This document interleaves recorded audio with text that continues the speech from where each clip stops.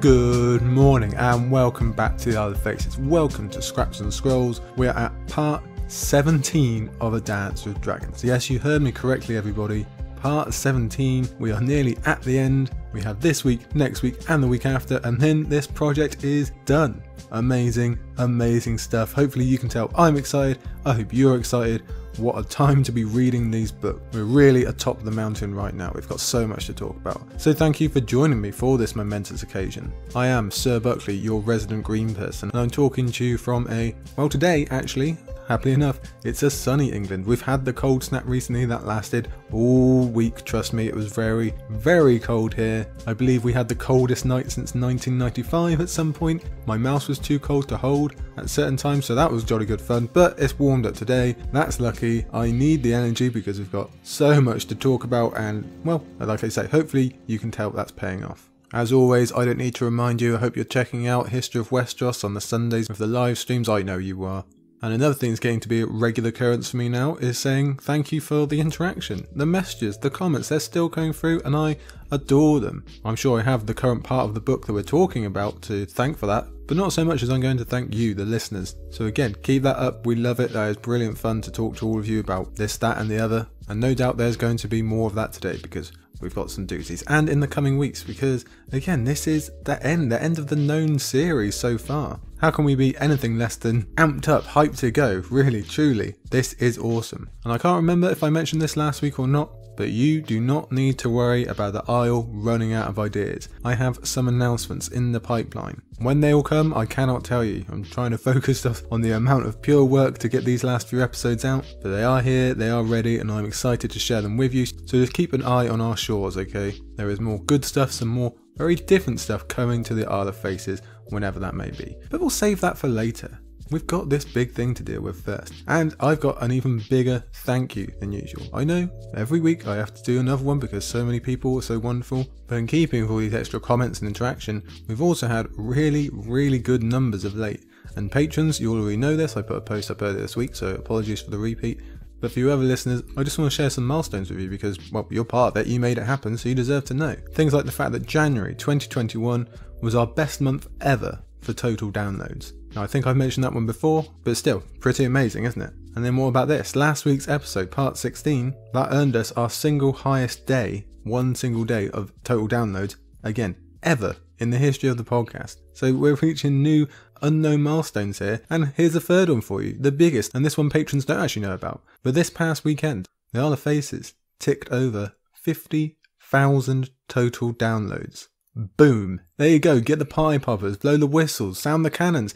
50,000 total downloads. My mind is blown and I have to give my biggest ever thank you to you all for making that happen. Trust me, it's not me just downloading it 50,000 times. I think it might actually be you guys. And honestly, it blows my mind. Generally, I'm very emotional about that. That is just incredible. I never, ever dreamt for a second that would ever happen. And yeah, I know that is an absolute pittance to many other podcasts out there. But if I was going to get into the business of comparing the Isle of Faces to those giants, I never would have started in the first place. I know some people get that on an episode and it's well deserved, but still 50,000 for this little old operation here, amazing. So thank you, thank you, thank you. That should definitely provide the energy we need to get through all this amount of stuff we're going to talk about today. And I thought, well, as that's a special landmark, let's give a special treat. So today, barring anything going wrong in this recording, this episode will be released at the same time for patrons and the general public. Because both sets have been equally important in getting to that number, and I appreciate you all. So here's just a one-off treat for you, and it's good timing because we're coming to the end of the book anyway. So there we go, everybody gets to be on the Isle at the same time this week. Thank you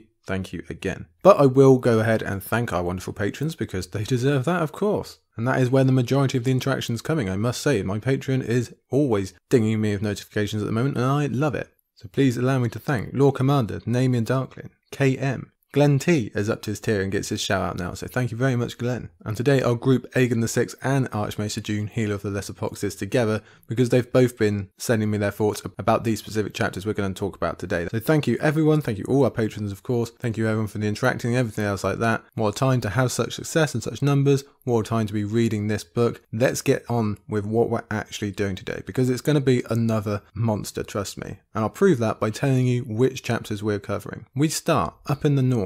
It's actually our lone trip there today with Asha 3. the sacrifice. I love Asha, you love Asha, we all love Asha. Great chapter, not so much on the happy times though. Then we move to a second Greyjoy in Victarion 2, or otherwise known as, unfortunately, Victarion 1, just to confuse you. Then we have a trip to Braavos with Arya 2, the ugly little girl. Yeah, we get Arya back. Oh boy. And then we'll end with King's Landing as we go to Cersei 2. So I think you can tell from that, a lot of discussion, a lot of important chapters. So how best to sum up what we're actually covering today in our chapters? Well, it's Feast Week, everybody. All 4 chapters are from characters that featured prominently in A Feast for Crows, although we do get an even split on those who have transitioned into dance storylines more in this book in our first 2 that we'll cover. Then the second pair, they keep it pretty much strictly Feast storylines, so that's pretty interesting to see them all bunched together by George there, all at once, and it definitely works for our purposes. But of perhaps a bigger note is that this week we're saying goodbye to every POV we cover, which is obviously completely new for us. It's all last chapters today, so we've really got to look up, we've got to plant the flag and declare it. We're at the end here. We're officially at the end of A Dance with Dragons and the series that we've had so far, which is weird to actually say out loud, I'll tell you. It's pretty amazing to think that we've come this far through this whole project, through this whole series. A big well done to all of you if you've been around since the beginning, and with Valor Aridis, of course, I'm including in that. Well done if you're still catching up, that's cool as well. Either way, it's been a long old journey, and I'll avoid kind of talking about and going down nostalgia too much because we'll be here all day. But it is a major moment, really, to get this far, and obviously the importance in the narrative, in its place in the series, is huge. So you know we're going to have lots and lots to talk about in this week and all subsequent weeks, because actually from here on out, and actually from John Connington's chapter last week, but it's a bit harder to count him, every chapter that we've still got to cover is a final chapter, save for one, which is next week's Barristan 3, the Kingbreaker. And that's the second to last, and it's followed up by its last just 2 chapters later anyway, so there you go. Other than that, we are now in the run of finals, so you know we're going to be dealing with huge plot points at every turn. Lots of drama, lots of hard-hitting punches,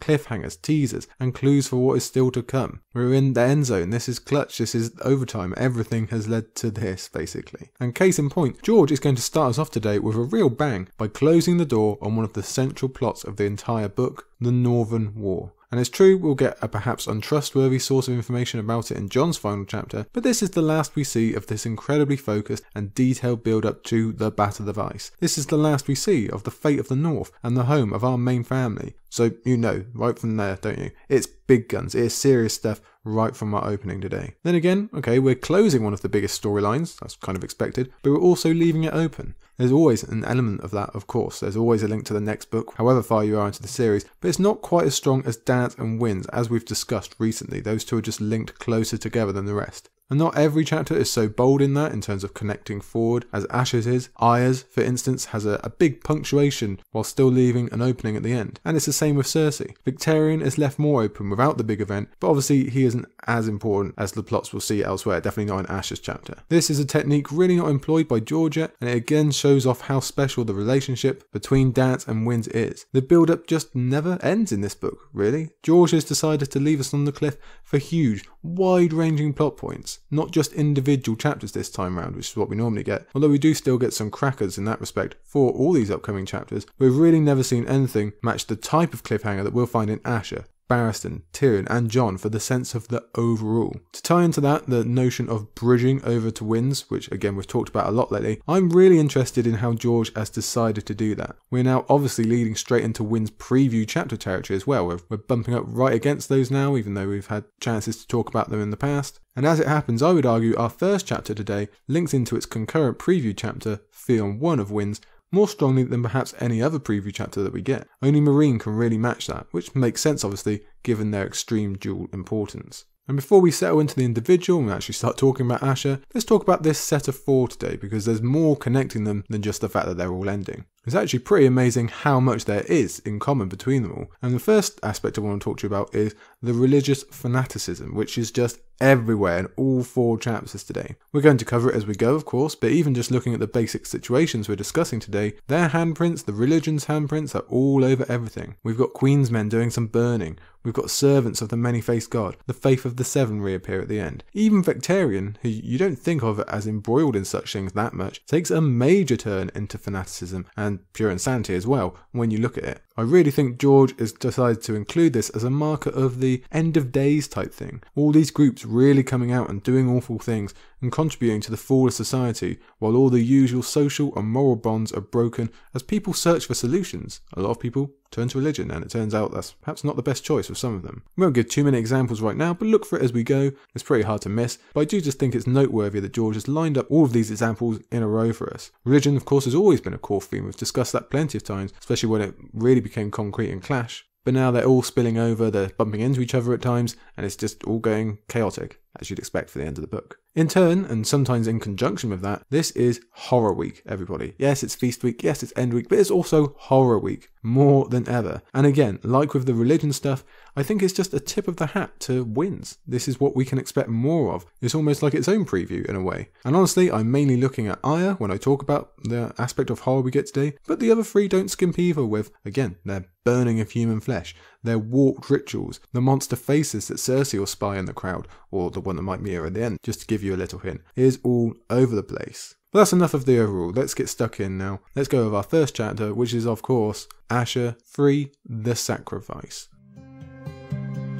So right from the get-go, this one is going to play off the expectations given to us via Theon in terms of Stannis being outside the walls of Winterfell. That's what we thought. Somewhat ironically, we might have even thought that Asha would have Theon and Jaime walking into that Stannis camp that we thought they were headed to. We just didn't know the actual details of how that's still going to come true, so that's quite funny. We might have even been thinking that the chapter title, The Sacrifice, was something to do with battle. We generally thought this might open with the Battle of Ice, because we figured that something had happened off-page in the 20 chapters since we last saw Asha, only to now discover it's actually the complete opposite. They've gone nowhere. The situation in the Crofters village is that much worse, if you can imagine. So we have that feeling of hopeless defeat that we had in the last Asha chapter, that really, really rough chapter, that returns now, and it doesn't really go anywhere. If we were expecting something more transformative at the end of the book, or even the beginning of the battle, like I said, if we were to be so greedy, we're going to be left disappointed. Like so much else, George has toyed with our expectations, and instead of punching a bullet point or exclamation mark into the end of Dance, we actually find it's more of a drama-laced ellipses. Amazingly, given the focus and weight of this plot from Asha, Theon, Braavos, and extending all the way back to Jon's first few chapters as well, plus adding on that we're talking about the emotional connection to the home of the Starks, plus the political and the overall ramifications for what is going to happen with this battle, we're really truly given nothing. It's the complete opposite of what you would expect. It's quite funny. Again, we've been speaking about it a lot as we move towards this ending now that, hey, this battle's got to happen sometime. My book's getting pretty thin, so I'm going to guess, oh, here's an Asha chapter, here's my battle. No.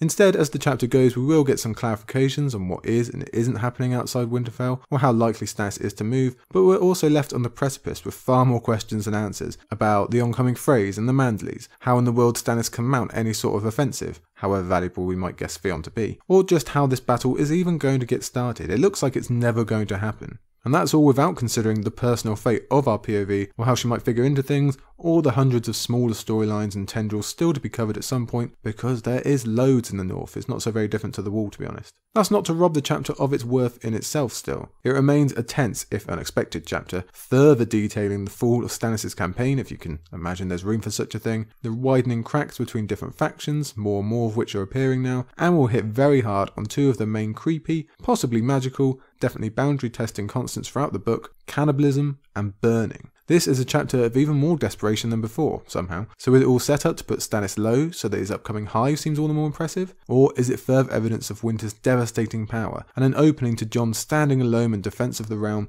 such as he dreamed last week? Throw in the loss of faith in both causes and religions that we'll get to see today, the constant threat of the sacrifice, and surprises in the snow, and we've got a hell of a chapter to open today's episode. And after all, I haven't spoken about her enough. This is Asha, everybody, and we love Asha. She's one of our favourites to cover, even if it is in dire circumstances. And unfortunately, she does play camera again quite a lot in this chapter we have today. We'll never get the same level of Asha view as we did in her first chapter in this book, or what we got in Feast, but we do still get some amazing stuff from her in terms of not giving up, even coming to care for her captors in a way, and a gigantic emotional moment at the end, likely her largest ever, to be honest. That, plus we can discuss the ever-present relationship between her and the very land and soul of the North going to war against each other again, and as I've been saying, it's the last time. This is the last we ever get of Asha, save what we get in Film 1 of Winds of Winter, so let's lap it up because she's awesome Let's get to it. We'll start with a quote. On the village green, the Queen's men built their pyre. So George opts to hit us right from the start. They're still at the village. They are not outside Winterfell. So our first thought is, what the hell? We thought we were getting our battle. Where the hell is our battle? We've put a lot of work into this book, George. You had better be rewarding us with our battle. And for that, we need Asha and Stannis and everybody else to be at Winterfell. That was the expectation. Yes, Roose did read out that Stannis was still at the village, but we figured that to be old or false information. Firstly, because there were horns outside the walls of Winterfell, and both Mance and Theon thought that Stannis was there. But most of all, it's because we wanted them to be out there. We wanted Roose's information to be wrong. We wanted Stannis on the march, even if we didn't know how, not stuck in the snow. We figured that was a delay tactic meant to make the road harder and allow Theon's plot to play out before Winterfell was retaken, because we really want to see Winterfell retaken. We need those Boltons out of there. We need to see that restoration happen so that Starks can come home and we can all feel nice about it. Besides, if they are not there, then what the hell does that mean for Theon and Jaime? Remember that? They jumped off that wall thinking they were going to go to Stannis. If Stannis isn't there, what's happened to them? Oh dear. We had such feelings of success at the end of that chapter, now not so much. And who was blowing the horns? What's happened to both parties, both hornblowers and wall jumpers? So our hearts are in our mouths for that one, which is fitting considering the end of this chapter. Okay, we tell ourselves, maybe it's not going to be a battle from the beginning, but remember Asha's second chapter covered a timeline of weeks, so maybe we're going to see a similar thing here, where we start with them getting out of the village, and then they'll cover the rest of the distance ready for a fight to begin. Or maybe we'll get the fight with the Freys in this one. That would be acceptable. We'll take that, George, don't worry about that. Because again, the thing about Asha and Theon's storylines is that they don't end on the cusp of battle like others do in Meereen. We still have stuff to do before we can even get to the beginning once we start wins. That's kind of mind-boggling. So that might mess with our timeline minds a bit, but in general, we could be hopeful. And yet we clearly have things to cover in this village first, whatever happens in the rest of the chapter. The village they're still stuck in, the one that has basically frozen them to the ground and halted the entire war of Stannis Baratheon. And that's all just from the first half of that first line. What about the second clause? They are building a pyre. And some of us might be thinking it's time for a funeral pyre. The coal count was already bad in Asha's last chapter, and will reach eye-popping levels soon enough, but it's the inclusion of the words Queen's Men that makes us doubt it, especially when combined with the chapter title, so our immediate worry is that something's happened to land Asha as the chosen sacrifice, likely because of her king's blood running in her veins from her father Balon, though if there was ever a king to dilute that particular water source, it was he. We were already worried about her well-being beforehand, and if George wants a dark ending to this book, then this would certainly provide one, wouldn't it? Luckily, Alysanne Mormont puts that worry to bed pretty quickly when we find Asha will be watching this, whatever it is, not suffering it, so that's something I guess. But someone is clearly going to be burnt, and whether the circumstances are punishment, or Stannis cracking on needing help, or just something to appease the zealous in the camp, it sets a pretty quick atmosphere of doom that will stick with us through this most dire and gloomy of chapters. Yes, we thought Asha 2 showed how bad things could get. Well, just strap in everyone. So the chapter settles in now, as Asha begins detailing and reminding us of the situation, which can basically be summed up as endless cold, an eternal storm, snow everywhere keeping them trapped within the Crofters village with their strength failing, resources tumbling, and chances dwindling. It's bad times all around. Even the meagre sustenance that the village was able to provide, and now's a good time to remind you that Stannis only wanted to stay here for one night, has been used up. The lake is empty, and neither Asha or Ali have caught anything in the last 3 days. The mere fact that these two have been recruited for such tasks, given their nobility and rank, and the fact that Stannis hates letting women do anything whatsoever, tells you how willing the camp is to gain any teeny tiny advantage that it can. Our attention is moved back to the pyre building as Asha details exactly what it is in an offering to R'hllor, a desperate plea to melt the snows and help them out a bit please. The same plea that Stannis was refusing to make last time we saw him, out of a reluctance to share the credit or completely marry himself to the Red God lest he lose the support of the Northern clansmen, which he needs. Apparently such worries have faded away and Stannis is now going for broke. The way Asha phrases it almost makes it seem like a regular occurrence, but I'm guessing not in the fact that they're still building it. Perhaps it hints more at how expected it is, an inevitability that everyone saw but Stannis refused to budge on until winter finally broke him down. It is not you the Queen's men want to burn. This is something that Asha thinks in response to Ali not wanting to watch the burning, because there are some things that no one wants to watch no matter how brave and fierce they are. But Asha disagrees due to the aforementioned thought, so again our tension is set from the beginning. We know already that Asha isn't going to be burnt this time round, but she's hinting that some are pushing for that eventually, as was hinted at in her previous chapter as well. And it makes sense, she's the prisoner, she's the enemy, the Northerners are supposed to hate her even if none of them actually seem that bothered by her presence, and there is that King's Blood factor which we can't ignore. So we're left wondering and worrying that this is something that's going to be pushed as the chapter progresses. That chapter title will loom throughout, and of course I don't think I need to say Asha's burning is definitely not something we want to see, not at all, not ever. On the flip side, Asha is still able to conjure a laugh at the situation, so we definitely don't think her time has come just yet. She jokes with Ali about the little need to guard her, given how trapped the entire camp is, that they are still that eternal 3 days ride away, and she maybe even hints at a slight warming of the relationship between her and Alysanne. I'll let you decide if you agree with me on that. I thought we got a little bit more evidence of that than we actually do. Maybe it's in the Winds preview chapter, I haven't reread it for a while. And speaking of warming, so Godfrey Farring is bleating on about the Lord of Light helping them all out due to this fire or offering, just as we'd expect him to. We already know his lot were pushing for such beforehand, and they've apparently gotten their wish, making them all the more cocksure and dangerous. Their mentality or influence could easily overrun the camp, it seems like, when we know the balance of said camp is such a fragile thing. And we're reminded of the stark difference in the makeup of the camp when the Northern Lords argue back that these fires are making the situation worse, not better, because they've taken the anti-old gods route, both by lighting fires in this manner and choosing this particular form of sacrifice. Big Bucket Wool makes a welcome reappearance now, arguing just that, which obviously indicates that this is an argument that Stannis has heard and has come down on one side of, even if it's the side we don't want him to. But he also says something more interesting about the old gods watching from their isle. And maybe you faithful out there might think he means the Isle of Faces. Well, if only. It turns out he's referring to an island out on the 2 lakes. And the explanation of the surrounding geography of the village being in between these lakes is key for theories on the further exploits of Stannis and Winds, especially when it comes to the Freys. But the focus is actually on one particular island that holds a weirwood tree. Now, we've always been very excited every time we see a weirwood tree, but that feeling has only increased since Bran's chapters, and we've seen just how they can really affect the plot via what happened in Winterfell with Theon. We aren't expecting a repeat given that this village and Asha herself have zero connection to Bran, but we have to forever wonder now because we know so little of what the kid is up to and what he can do. At the very least, he could see what's happening here, so that is always important. Besides, it's just an addition to the tension and atmosphere of this feeling of the North bearing down on you, as Asha herself tells us when she remembers her visiting this weirwood tree. She tried to stay realistic, but the tree touched something down in her soul as she was convinced it was weeping blood. So that also ties in so nicely with the chapter title and the converse method of sacrifice and what that might mean. And coincidentally, this detailing of there being a weirwood tree here is also very important for future theories that we won't get into now. Instead, we head back to the religious squabbles as we basically find the 2 sides of the camp are simply repeating the same arguments that they were before. Corlys Penny says no, actually your old gods are the one to blame. They are north, we are suffering from the north, this is a northern storm, R'hllor will save us. Well, Arthur Flint, he says the opposite, and around it goes. The same coin and essentially that same argument, just over and over. Not that we can really blame them. It's not that there is much else for them to do other than dwell on their pious beliefs and try and distract themselves from the rumbling in their belly. And that's without acknowledging how ingrained religion is in the northern culture or the zealousness of the Queen's men. That's a generalisation, sure, but it's pretty fair in general. Plus, we know that for the societies of the past, extreme weather events were one of the calling cards of religious thinking and attribution to higher powers because they had no other explanation for it. And for all we know, they are right on the money in this world. So there's a human need to attribute or qualify such things, to explain them, and especially in this current state where such weather might kill you. You need to be able to say why. You need to be able to say it's for a reason and not just cruel random fate. That can comfort you in situations such as these, but it can also inspire. If you attribute it to a god or believe that a god has the power to stop it, then there's still hope for survival, isn't there? Aside from the most zealous, everyone in this camp is wanting the same thing. To survive. It's just a shame they've taken the split paths. And Asha, notably, cares for neither god anyway. With the pyre now complete, we get confirmation that Asha definitely isn't the sacrifice because Clayton Suggs is told to go and fetch those who are.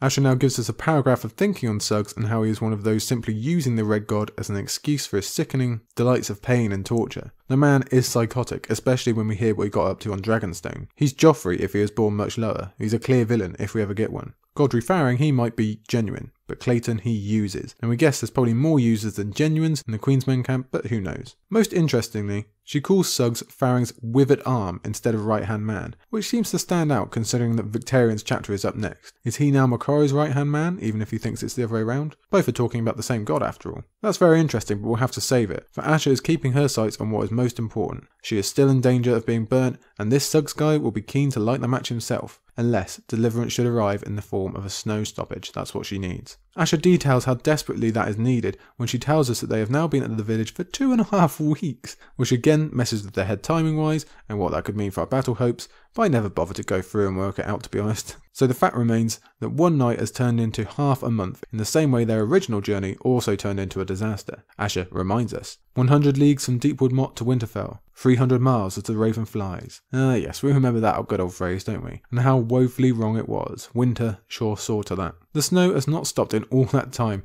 so they are still stuck, ever colder, weaker and hungrier, as Asha again details for us. The supplies are all but exhausted, the lake's now empty, so the lords, they get all the horse meat, which leaves what? Well, now we hit on that other big theme as Asha reveals the camp has resorted to cannibalism. And Asha, who is no meat maid herself, was horrified to learn that 4 Peasbury men had been carving up one of Lord Fell's deceased men. Yes, she's horrified with this confirmation, but she's not surprised with the suspicion. She knew how bad things had become, what the journey had become, and she knows this is happening all over. But these poor bastards we're about to see were the ones unlucky enough to get caught. So now we put 2 and 2 together and figure that this is a sacrifice of punishment rather than something for blood. Indeed, it seems like Stannis is trying to kill 2 birds with 1 stone. Obviously, this cannibalistic act, must be punished or the camp is going to break entirely. Not only is it a clear breaking of actual and moral law, but if the punishment is anything less than death, then soon enough you'll have people killing each other in order to eat them after, if that hasn't already started. That's just one aspect though. The other is that this is a convenient excuse to let the Queen's men burn someone without actually having to give up his prize or anyone who doesn't deserve it, because that could have led to some very high tensions as well. So you keep them appeased for at least a little while. You send the message, and who knows, maybe you do stop the storm. I doubt Stannis puts much faith in that, but he'll take any option right now. Besides, the mere hope that it might work from half the camp is probably very valuable, even if the counter is the other half being more miserable that this is going ahead. Asha copies the king, and doubting very much that a red fire god will save them because they burnt 4 men. But here's to fingers crossed anyway, because if the snow doesn't stop, unfortunately, the Queen's men won't accept their hypothesis is incorrect. They'll demand more fires, and they'll demand her soon enough. Now the 4 prisoners appear, and with them returns the theme of the broken man. That idea in that brilliant speech comes back to us now, as the 4 flesh eaters, as Asha calls them, are walked towards their doom. A young crying man, 2 already reserved of their fate, and a 4th shouting. Asha was surprised to see how ordinary they appeared. Not monsters, she realised, only men. Men indeed, Asha, even if they are of the broken variety. If this doesn't get across how bad the situation is, well, nothing will. These men are being painted as monsters because they did a monstrous crime, but they did it to survive. I doubt very much that these 4 just happened to be part-time cannibals back home and then decided to form a secret club once they were in the army together. So let's remember that broken man's speech. Let's talk about these 4 men. Let's look at it from their angle. This was not the fate they chose. They are just 4 normal guys, as far as we know, from the Stormlands, from Poddingfield itself perhaps, which is a great name, that's where the Peasburys come from. When this all began, they weren't told this was the situation they would end up in, they weren't given a choice anyway. Their lord came calling, and they answered. Then somehow they were fighting in the Crownlands, and then sometime after that, they were up at the very end of the world, fighting wild things they might have previously thought of as made up. That is strange, it's world-breaking to be so far from home, the other end of the world to them. And that's back when it was all going well. Add Deepwood Motte onto that. Still fine, that's good as well, another victory. But now, on this unending march full of weather you've never even seen before, you're presented with these tough moral choices. You've been dragged halfway across the world from one battle to the next. You're expected to die for someone else's cause at the drop of a hat. There's a superb chance you've already lost friends, that you're already suffering from battlefield trauma. And again, let's point out that they had a lot of success in the north, but now you're out in the wildest wild. You don't know what the plan is. You don't really get what the overall cause is. Azor who? Why should I care about the Ned? What does that all mean? You just do what you're told. And you aren't even allowed to point out how even if this march does end, it super looks like you'll die anyway. You'll be put on the front line if you ever do reach Winterfell. And even if you win, they'll only ask you to do the same thing again later. So combine that bleakness, that missing of home and family, and that threat of war with this punishing march. Remember Asha's 2nd chapter. Remember the pure amount of time it took up before these weeks here at the village. Imagine the terrible freezing cold, the ever-growing hunger, and the fact that people all around you are dying every day from that cold and hunger. The cold count is running rampant, don't forget. That could easily be you the next day, unless you cross this horrific, unimaginable banner, the one that comes with unknowable amounts of shame and guilt and disgust at yourself, but the other option is death. For us readers, it's easy to sit and condemn what, again, is a monstrous crime. It's cannibalism. It's against nature. It's an abomination, just like we discussed at the beginning of Dance. It's everything we've noted it for throughout the whole book. All of that is completely true. But the difference comes in that we, I'm going to guess for the majority,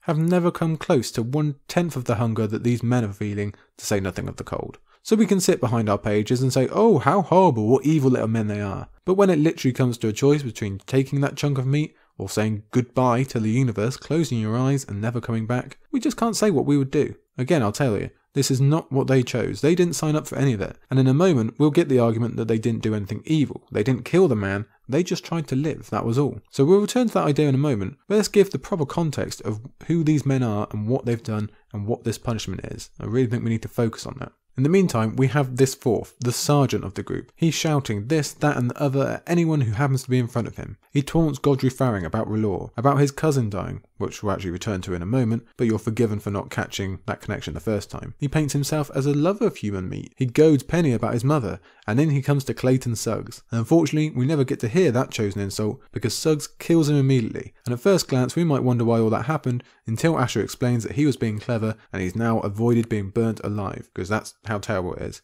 What does it come to when getting your throat sliced open is the smarter, better option?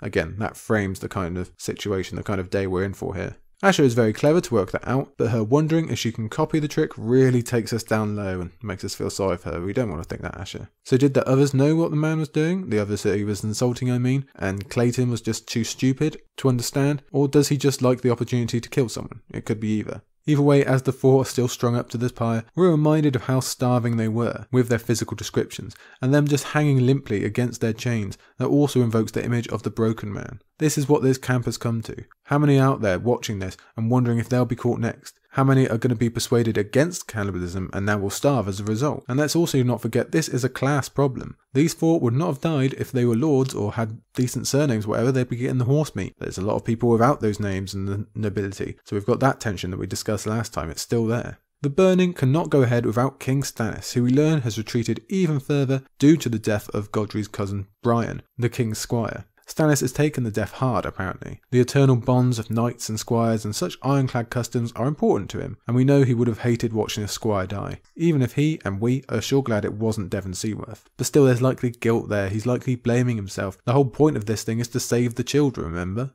Or at least that's part of it. And he's failing. So that's just going to add to his current frustration of obviously not knowing what he's doing, what's going to happen, and kind of the embarrassment of it all, I guess, in a way. But now he's holed up in his tower with the one constant fire. Some say that's to look into the flames, whether that be to R'hllor or to Melisandre for aid. Asha figures it's because he's realised how screwed he is, and that all of his long journey has ended in cold failure, a whimper in the snow and nothing more.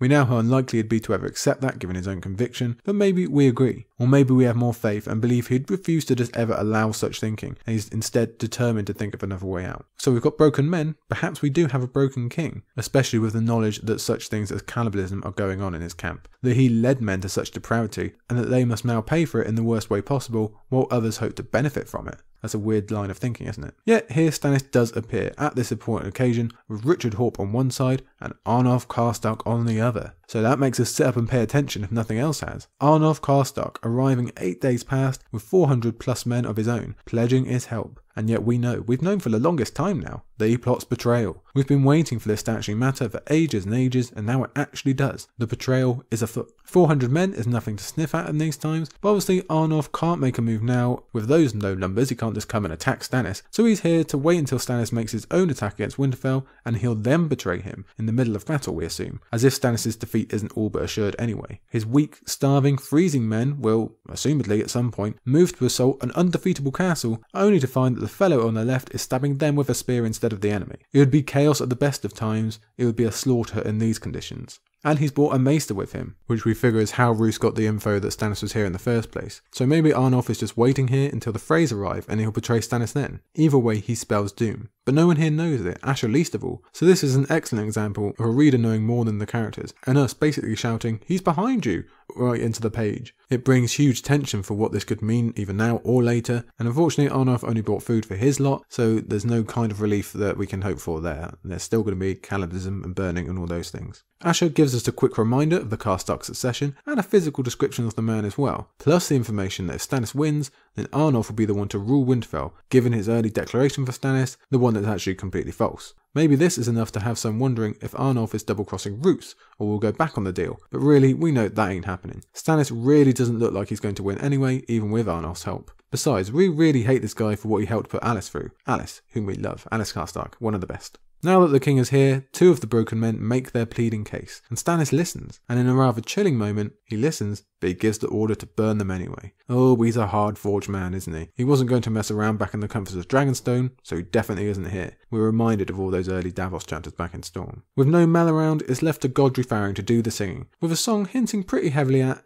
"Dear Mr. R'hllor, would you be able to turn the heating back on and stop the bloody snow for a day?" And actually, while I read this paragraph, while I read these singing bits, it does frame the pursuit of Winterfell as something of a holy war, which really isn't what Stannis wants. He wants it to be his victory. But again, we've discussed that, and you just can't be picky in this kind of situation. All that remains is actually having to witness the horribleness of it all. The burning of live humans. And we don't actually see this as much as you might think. True, we did get Rattleshirt earlier on, but before then, it would have been back in Clash actually. We don't even see Alistair Florent burn as far as I remember. It is true, yes, we've seen people burn via a dragon of late, but that's not really the same thing. Still, it never gets any easier to read, no matter how many times we have to do it. Especially when you have a weeping boy screaming that he was only trying to eat, to live, that he didn't kill anyone. He wasn't making life worse for anyone, essentially pointing out that you're adding to your own problem by killing someone on top of the fell man who already died. So here we get the big moral questions. Can you kill people for trying to live? Can you kill people for doing that in a situation of your own making? Like we said, they didn't want to come here. You put them there, Stannis. So what right do you have to burn them? There are profound questions here about appropriate response and fairness and morality, as there always seems to be swirling around Stannis, where the fault lies and what can truly be said to be evil. It really does make you think, and it ties into what we were saying earlier. Again, I'll say they weren't harming anyone. They were trying to live, and live so they could continue to serve you. They never asked to be on this snowy march with no food. That was your choice. But now you're punishing them for how they naturally react to it. What else is it you wanted them to do? Just lay down and starve? Because guess what? That ends up with the same amount of dead bodies as this situation. We know why Stannis has to though, we've discussed it. Though it's a point well made that it doesn't have to be in this most painful and cruelest of deaths. There are better ways. Stannis is just trying to take advantage. Cruel for cruelty's sake is unfortunately another high theme of today. But the moral questions are most certainly vast and loud, and we must consider them.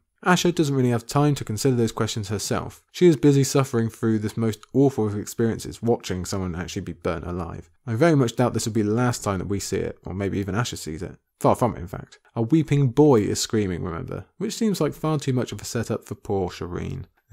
As mentioned before, Asha is no innocent. She's seen death. She's killed before. She's even seen religious ceremonies back in the Iron Islands, which is a hard place for a hard people. And yet we get this.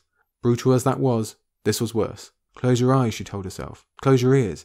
Turn away. You do not need to see this. Oh, it's Jaime vibes. It's Jaime vibes everywhere. And about a burning as well, so that connection seems pretty solid. George eliciting this reaction in hard Asha, while in part being because of her worry that this could be her soon, is also setting up or reminding us that this is evil. This is one of the very worst things you can do to a person. She thinks it, we think it, a good many Northmen think it. It comes back to the ends justifying the means. Mel and the Red Priests claim that their religion is trying to save the world. Now we have our doubts about that mission statement in the first place, but even if we take it at face value, how can that really be true when you're willing to do this to someone? It's evil, it's unnatural, and it seems like the North in particular, which isn't short of its own evils, rejects the notion entirely. I think it's supposed to become clear to us that Stannis, and others, look at the next chapter, are falling under the cloak of evil even while it smiles back at them.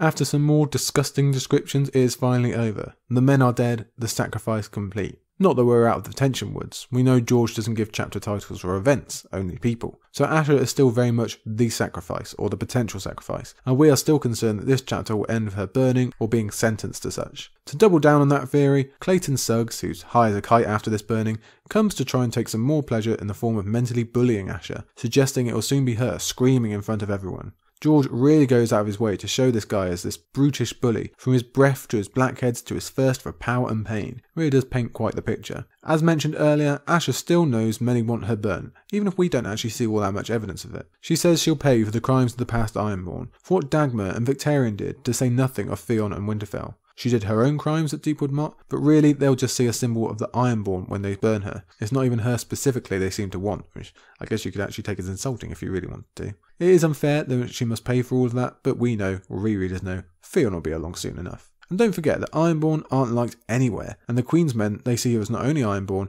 but as a savage for her association with the Drowned God, even if she doesn't really practice it herself. Again, there's not many calling for her death, but if they decide they need another fire and there's no handy criminals around, then why wouldn't she be first? Still, Asha thinks on how sweet it would be to put one of her axes into Sir Clayton's face, and you really have to hope that she's the one who has the opportunity at some point, because oh, would we love to see that, especially when he grips her even tighter now.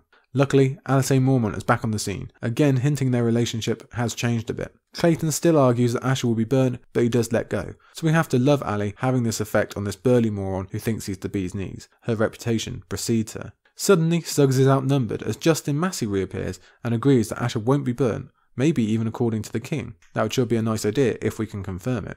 Clayton is still standing firm on her being burnt, using that specific Kingsblood excuse that we mentioned earlier. It was bound to come up, wasn't it? There's also the convenient excuse that the 4 just burned weren't valuable enough. R'hllor needs more apparently, which is just what a maniac who likes to watch people burn might happen to say. Unfortunately, we know others will come asking if the snows don't stop. And Ali Mormont is smart enough to point out the flaw. How far do you go with that if the snows just never stop? Do you just keep on burning people? Do you dare to try a true she-bear? And let's note that Clayton does not respond to this idea, so we like that. Then Asha decides to join in with her friend by suggesting if Clayton were so loyal, why doesn't he burn himself instead? The point being, he is not loyal to R'hllor, and it's also just a basic middle finger to him. So now Clayton does leave, although not without his threats, of course. Asha decides to call Massey her champion by way of thanks, maybe hinting at a potential future for these two, while Ali points out that it's not going to score him any points with his own men. Have you lost your faith in Red R'hllor? She asked. I've lost faith in more than that, Massey said, his breath a pale mist in the air.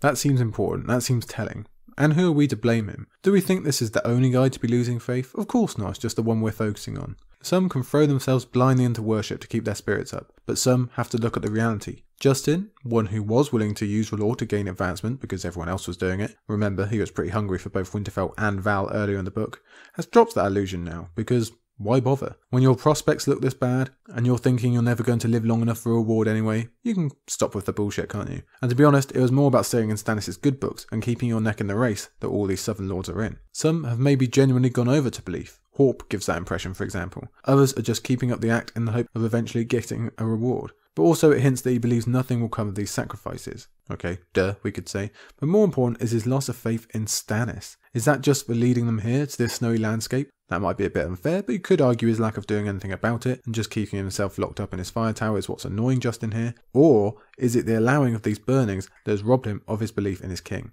We can't really blame him on either count, but I think that particular word, the pale mist of his breath, kind of just invokes an idea that Justin's thinning out is like an impression of a man rather than a man any longer. He's kind of just fading away. Still, he invites Ali and Asha to dine with him, citing that no one can love the food they've got at the moment, but they need to take advantage of what they can. They all have proper surnames, and they can get their hands on some horse, but soon enough that'll be gone, and they'll be in the same position as the Peasbury men, especially when we learn that the amount of horses has gone from 800 at the start to 64 currently. That is incredible. We know they were dropping, but still.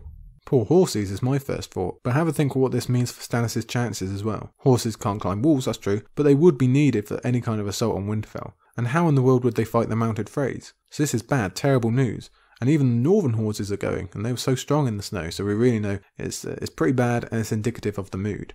Ali does not want to eat after what they've just seen, but she allows Justin to take responsibility of Asha, and again there is the joke that she can't exactly go anywhere. So Asha and Justin head off, maybe on a sort of date if you want to take that view, but really they just want to get anywhere warm. And here we're reminded of Asha's poor ankle. It's very easy to forget. She's still injured, that's probably in a bad way. The weather and the food and everything, that's not going to be helping, and that's just rubbish because we love Asha, we don't want to see her injured. So they head for this hall now, and the building in itself is important. They would be screwed without it. Unsurprisingly, the upper above have taken it for themselves while the others are left outside to suffer and then burn for their troubles. It's like how the Great Hall of Winterfell has had to be warped for new use, so is this hall as it packs double its recommended number and has had a fire pit dug inside it. Warmth is lovely, but I doubt it's the nicest place to be. As if we needed it spelled out even clearer what the status of this camp is, the Northerners and the Southerners have split themselves on each side of the fire. So there's a lot to worry about here, isn't there? There's mutiny from the Lowers for being hungry and getting left out in the cold. There's infighting from the geographical differences. So some problems are being shared with Winterfell, just not to quite the same degree. Can Stannis maintain though? He's got much worse elemental problems than Winterfell, which is saying something, and he's got all this other stuff on top. So really it's a question for which camp is going to crack first. In the Southeast, they're really suffering, even more than usual, which is to be expected. The Northeast, not so much. They expected this.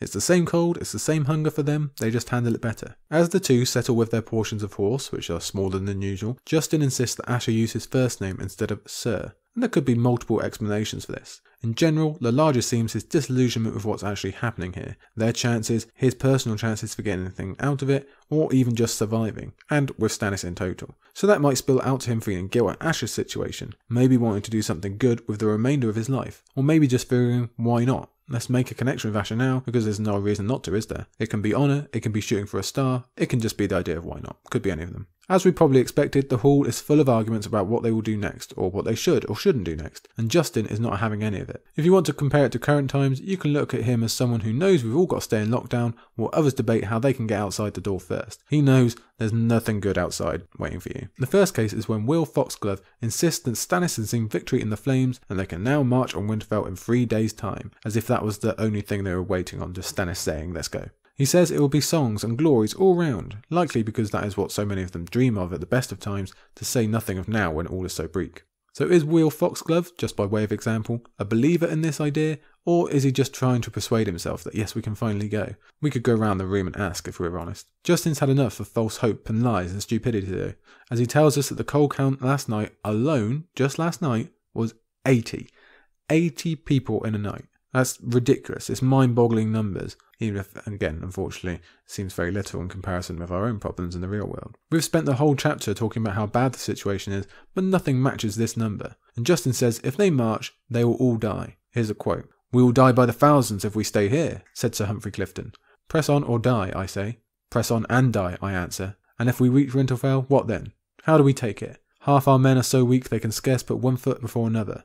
Will you set them to scaling walls, building siege towers? Whatever we believe of his motivation, should he have any remaining to him, we can't knock what he's saying. It's the truth. We've fought it all the way through. You've got to think past the end of your own nose. Even if they can continue on, it sure looks like they are walking right into their death based on all available evidence. They are fighting for life, not victory. And you can almost taste the bitterness in his voice and Justin's voice that it's come to this. It's like the Peasbury men, but on a much, much lesser scale. He didn't sign up for this. This isn't what he imagined, and is certainly not how he wants to end. But stupidity and pride reign supreme around him, and he's probably resigned himself that there's no way out short of deserting, and that will only end with death by either freezing or burning anyway. Besides, as we say, he's only echoing our own voice. How the hell do you get out of this?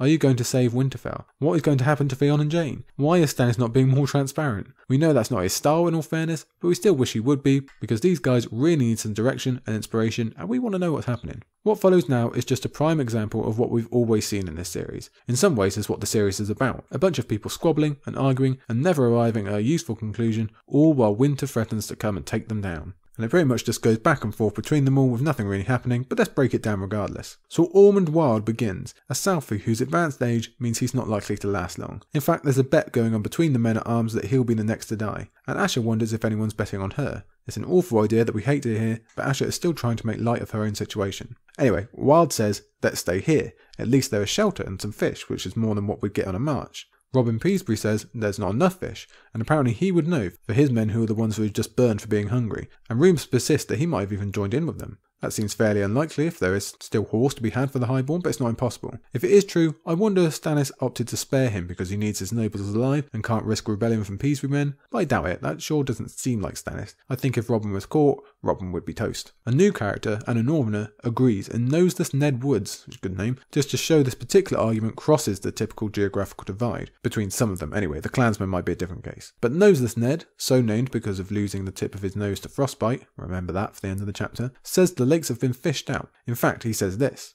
"I know them lakes. You've been on them like maggots on a corpse, hundreds of you. Cut so many holes in the ice, it's a bloody wonder more haven't fallen through. There's places look like a cheese the rat's been at."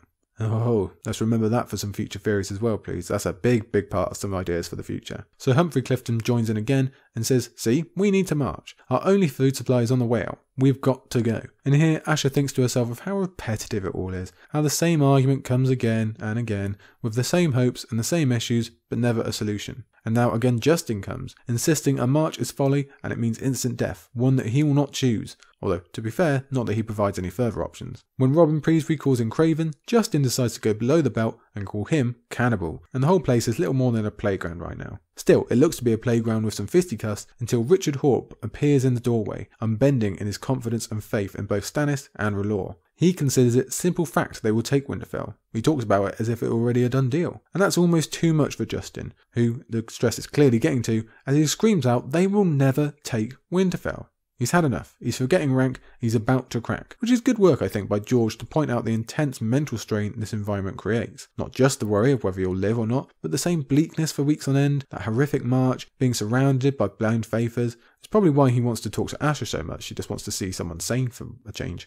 And his claim coaxes Arnulf Karstark into the conversation, who, to be fair to him, shows off some pretty great acting chops here. And he knows his audience as he tells them that they'll do it for Ned and his daughter, and even for Robb as well. He says they'll kill Freys and Boltons and gets everyone all worked up. He knows the buttons to press, obviously. He knows that'll work, and we know it really annoys us because he is corrupting this noble cause for his own evil deeds. He cares not for the Ned or for any other Stark. And our benefit of full knowledge comes in as we can clearly see he wants Stannis to march and has been persuading the king to do so as soon as possible. And why? Because that's when he can enact his betrayal, destroy Stannis and then take his rewards. He is an evil man, although he is an evil man with some skills. Besides, only the Northmen are hooting and hollering at Arnulf Karstark's declaring. The Southies are now stone silent because they are way past caring about Ned or the Starks or Winterfell if they did in the first place, aside from the castle's ability to save their lives. They just want to get out of the snow, they don't care why. But Justin is undeterred, even after all the noise. He says Arnulf might say it more convincingly. He might get more people riled up than Humphrey Clifton, but the same issues remain. How in the world will they actually take Winterfell? And Arnulf clearly has no reply because he's not actually going to try and take Winterfell, so he doesn't need a response, does he? His grandsons instead fill in for him with some stock answers, ones that make zero sense if you think about them for more than 2 seconds. They say we'll make ladders, or siege towers, or rams. And, I mean, what, in this storm, in this weather? Of course, every one of them is a doomed tactic, Justin says. We get the quote, and die, and die, and die. Sir Justin rolled his eyes. Gods be good, are all you Karstarks mad? It's a brilliantly written passage, and we agree, Justin appears to be right. No one has ever given him a contradictory answer for all their confidence. But he doesn't get to focus on that because he's made a bit of a boo-boo. He said gods in the plural. A slip of the tongue is actually what he would have been saying his entire life, but it's a really bad idea to say now, especially with Richard Horpe standing by, who leaps on such a slip straight away. He speaks down to Justin with authority and intimidation, adding a hand to his sword hilt, even when it's not really needed. And he does it in such a way that it's not directly confrontational. It invites Justin to make the issue, while also giving him the opportunity to come back into the fold, which is what the deflated Justin does. He wilts, according to George. He lies about his faith, likely realising that Asha isn't the only one who could wind up on the fire if they annoy the wrong people. Instead, he just gets used to the futility of it all. It is your courage I question, Justin, not your faith. You have preached defeat every step of the way since we rode forth from Deepwood Motte. It makes me wonder whose side you were on. A flush crept up Massey's neck. I will not stay here to be insulted. The flush comes both because this is too close to the truth, and because such concerns are exactly what will see you delivered to the flames. Justin is a breaking man, as Asha agrees, and there is very little left to him, so he opts to try and scrape together some pride while he still can, and walks out. Forever frustrated, faithless, and failing. Like much of Stannis' camp, to be honest. It's pretty hard to point the finger of blame at him, he is right after all, and he even tears his cloak on the way out, poor lad. He also sucks at looking after prisoners though. Like her brother, Asha became a camera for a little while there, to the extent that Justin either forgot her presence or forgot his duties, or maybe he just doesn't care anymore. Asha is in no rush to be back in the hands of a babysitter, but she's less than keen to be left at the mercy of men who might want to burn her or harm her in some other way. Allies are sparse, she needs to keep hold of them, so she heads out of the hall and into the snow to follow Justin. And she's lost within 10 yards just to really give that mirror to what it's currently like at Winterfell. All she can see in the snow is Stannis' tower, constant and brooding. There is no colour anywhere else in the world, there's just this dim, pale flame, like a kind of weak Sauron's tower. Everyone is just waiting on Stannis. Everything else is white and empty without him, which you could size up to what happens to the world if he fails in his mission. He is the lone flame against the darkness, at least that's how he sees it at the moment. Definitely how Melisandre put it. So she stumbles out into the dark and she hears a horse whicker in the distance. But Asha isn't really thinking on that right now, because she winds up right next to the burned men and thinks that the old gods mean to bury this awful work beneath their snow. The work that was not theirs, this isn't how they do things. A burning is too brutal even for them, which is kind of a beautiful thought in its way. Unfortunately, that is ruined by the appearance of Clayton Suggs, who apparently was just stood around looking at the corpses. The guy is a weirdo. And he comes more brash and insulting than ever, brandishing a particular word designed to be the ultimate insult to Asha or any other woman, what I'm not going to repeat here, although Asha has some very smart thoughts about the logic in that and why men use that particular word as a form of insult. I'm sure you know of which I speak. But of larger interest to us is Asha wishing she just had one axe. There's an obvious danger here in this situation in what Clayton might do alone with Asha out in the dark, so we're very, very worried about what could happen, but we also do love that mention of an axe. If there can be seemingly random, secret murders in Winterfell, maybe we can keep that mirror going and have it happen here as well. Maybe they would even both involve Greyjoys. It wouldn't help camp morale much to find anyone, even Clayton Suggs, murdered in the morning, but it would help us out a bit. So maybe we're thinking Asha could find an axe in the snow and do away with him, or something like that. We don't care how it happens, we just want it to happen. And certainly that's what we're hoping for. Unfortunately, we're left disappointed, and the only defence that Asha can summon is reminding this jackass of Stannis' punishment for rape. And the way Clayton chuckles in response is super creepy, it makes your hair stand on end. And he actually gives away some of his own faithlessness when he calls Stannis blind, but he also says he will not rape Asha. That doesn't make us like him anymore, but it is a sigh of relief. Or kind of anyway, because he actually says he only won't rape her because then he'd be required to kill her, and he'd rather watch her burn instead. So it's just not all that comforting at all, is it? What a guy this dude is. Luckily, Asha doesn't really have time to ponder just how awful he is because she hears a horse again. And another. And another. It's a good job Asha is here because apparently whoever's supposed to be guarding the camp sucks at their job. But either way, the tension comes roaring back as we start having visions of Freys thundering into the camp and making everything much, much worse. Clayton finally hears as well and manages to get his sword out, but then we get this line. By then, the riders were upon them. That's another classic one-liner from George. So all the tension and worry for Stannis and his campaign and for Asha herself boils to a point as we wonder if this is it. Maybe this is the big bang to end the book, or end this plot line at least. And for many of us on the first time reader scale, we probably didn't even realise that Asha's descriptions of the riders don't match up with our mental pictures. When you look at it, they are clearly Northmen, not Freys, even if Asha can't confirm who they are and isn't really bothered about identity right now. She knows enemies, she knows danger, and she figures this is it coming toward her. And because Asha is awesome, she isn't even thinking about herself directly. She's thinking about saving this camp full of people who hate her and would have imprisoned her, who might want to burn her. She still wants to raise the alarm, so if you're ever in doubt about the awesomeness of Asha, which you never should be, there's some more evidence for you. And Clayton also stands them down, and Asha even notes his courage in protecting the king that he only semi-cares for. I don't think that gives him a pass for how rubbish he is, but still, it is cool. And Clayton asks the question we're all asking. Who goes there? And when these riders stop, Asha tells us their numbers aren't all that high, so okay, probably not the Freys. But she's still worried that Roose Bolton might be here in some form, until she starts to think about it, and especially until she recognises 2 men of the Night's Watch. And unless we have impeccable memories, first-timers are probably completely clueless about what's going on here, until she's the one who asks the question. Who are you? She called. Friends, a half-familiar voice replied. We looked for you at Winterfell, but found only Crowfoot Umber beating drums and blowing horns. It took some time to find you. The rider vaulted from his saddle, pulled back his hood and bowed. So thick was his beard and so crusted with ice that for a moment Asha did not know him. Then it came. Triss, she said. Triss?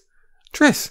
And Carl and Grimtongue and all the others coming out of the snow, coming to save their captain in her most perilous moment. It is amazing. It's a great feeling. I love this little reveal here. I love this reunion. And 2 of these people, 2 of these members of the crew, they're not only saving their captain, but the woman they love. And even if Asha doesn't reciprocate towards Triss, she still clearly cares for him, and she is still unbelievably thankful for his appearance right here, now, in this particular moment. She can't believe it. We can't believe it. We both thought that was it for these people being together, but somehow, out of complete left field, they have re-entered the plot. And short of being out of this situation entirely, there is honestly nothing in the world that Asha would want more than a reunion with her crew, so we know the emotional worth of this moment. We talk about reunions a lot as the books progress, and there's some key emotional ones out there, we've discussed them before, but I don't think this one should be discounted. These friends finding each other again somehow, against all odds. And to be honest, it's too much of a surprise for us to really even think about what this might mean for Asha's future, or who the other riders are, or how in the world they got here. We all ask those too quickly to give them due attention. Our eyes are moving across the page too quickly now. But what does stand out is a key bit of information that Triss slipped in there. It is Crowfoot Umber who is outside the walls of Winterfell playing drums and messing with those inside. So that reveals all that has been going on. It confirms that we're not going to get that super big battle, and it also again brings up the question, what happened to Theon and Jane then? Now I have to leave that for a second because Clayton, he's got no idea what's going on, but his questions are answered by none other than Tycho Nestoris, fresh off of taking Jon's advice and then being ballsy enough to just ride through a snowstorm war zone because banks, apparently, do not stop for anything. It was too absurd. She had to laugh. Yeah, you're damn right, Asha, I think we know what you mean. But then it becomes even more absurd when Tycho identifies Asha and tells her he has a gift, one found by Mors Umber under the walls of Winterfell. And really, just that sentence enough, that gets us thinking. We don't dare to dream, do we? At least not until Asha thinks this. A girl and an old man. And then we're thinking, oh yeah, we know who it is. Time to set the fireworks. Let's read on. Here's the final quote. Here's the ending of the chapter. He raised his eyes. Sister. See, this time I knew you. Asha's heart skipped a beat. Theon? His lips skinned back in what might have been a grin. Half his teeth were gone, and half of those still left him were broken and splintered. Theon, he repeated. My name is Theon. You have to know your name. Well, take a breath, I think, because where do we even start here, honestly? I mean, I know this is a big moment in the book, it's the ending of a big plotline, but still, George, you're just overloading us. If Asha's jaw wasn't on the floor to begin with, it is now deep beneath the snow somewhere. She never expected to see her crew again, let alone the brother she's basically had to cast off as dead, despite her early idea for him back at Deepwood Motte, which is another little spark we'll remember long after actually finishing this chapter, which you could probably say about all the ending chapters now. Things just don't occur to you until later. That's just part of the fun of A Song of Ice and Fire though. And now what I'm questioning is this the first time we've had family members have a second reunion after huge absences? Yeah, you might be able to throw Cat and Rob in there, they kind of break apart and come back together a few times, but I think generally these two take it. As we mentioned in previous Theon chapters, let's compare this reunion to their first, that hilarious chapter where Asha played Esgrid and it was all fun and games back down in the Iron Islands. Now look at where they are, in the middle of a storm, on the brink of battle, in a war really, one hobbled and a prisoner, one completely broken, almost beyond comprehension. So really there's no bigger setting of just how much things have changed and progressed. We never dared hope, even when we first realised that we'd have two Greyjoys on either side of the battle, that this would actually happen. Surely the chances of both of them surviving were minuscule in the first place, but now it's wound up happening even before the battle begins. I don't think I need to repeat myself to point out the huge emotional landmark it is for both of them, sure, but especially for Theon, who never dreamed he'd see any of his family again, especially the single one that actually likes him, at least a little bit. For all of their rivalry and tension beforehand, it just seems more than ridiculous now given what's actually happened, so maybe they'll appreciate what they still have in each other for as long as they can. Also, it's just fitting that these two, who were such large proponents in the fall of the North, will now be pushed together to see the end result of what they've done or what they started, or at least helped start. It gives Asha someone else to fight for, to try and treasure while she can, and perhaps even do more with if they ever do get out of this. Obviously that's going to be a very, very difficult process, accepting what has happened to her brother, and an even longer one for Theon to get used to a society without Ramsay again, assuming that he doesn't have to go back into his clutches in some way. And really we don't even know if that's possible, do we? We've got no idea about the long-term effects of what's going to happen to Theon and what he can really get back. These are other things that we're just going to keep thinking about long after finishing this chapter, or even after reading the preview chapter. But for the right here and now, it's just wonderful to see them back together. And further than that, as important as it is, let's move the camera slightly around this scene. Let's move from Asha past Theon to Jane, because this is the confirmation. Let those fireworks off. It worked. Theon did save Jane. They did survive the fall, and they had some amazing luck, but they got out of there. Jane is saved, everybody. Ring the bells. Light the matches, put the party on. This is the best news we've probably ever had in this series, at least for a very, very long time. After all of the focus that we've given Jane and that awful backstory that we covered in the incredibly dramatic Theon chapter, it all actually did pay off. She's free of Ramsay. Okay, she's still been injured by the snow and the cold. She's still obviously unimaginably wounded on the inside, but she is away from him. So how wonderful it is for George to actually include that amazing note for us at the end of a book so dark with another darker book still to come. It's very nice of him. He could have just left it, couldn't he? But no,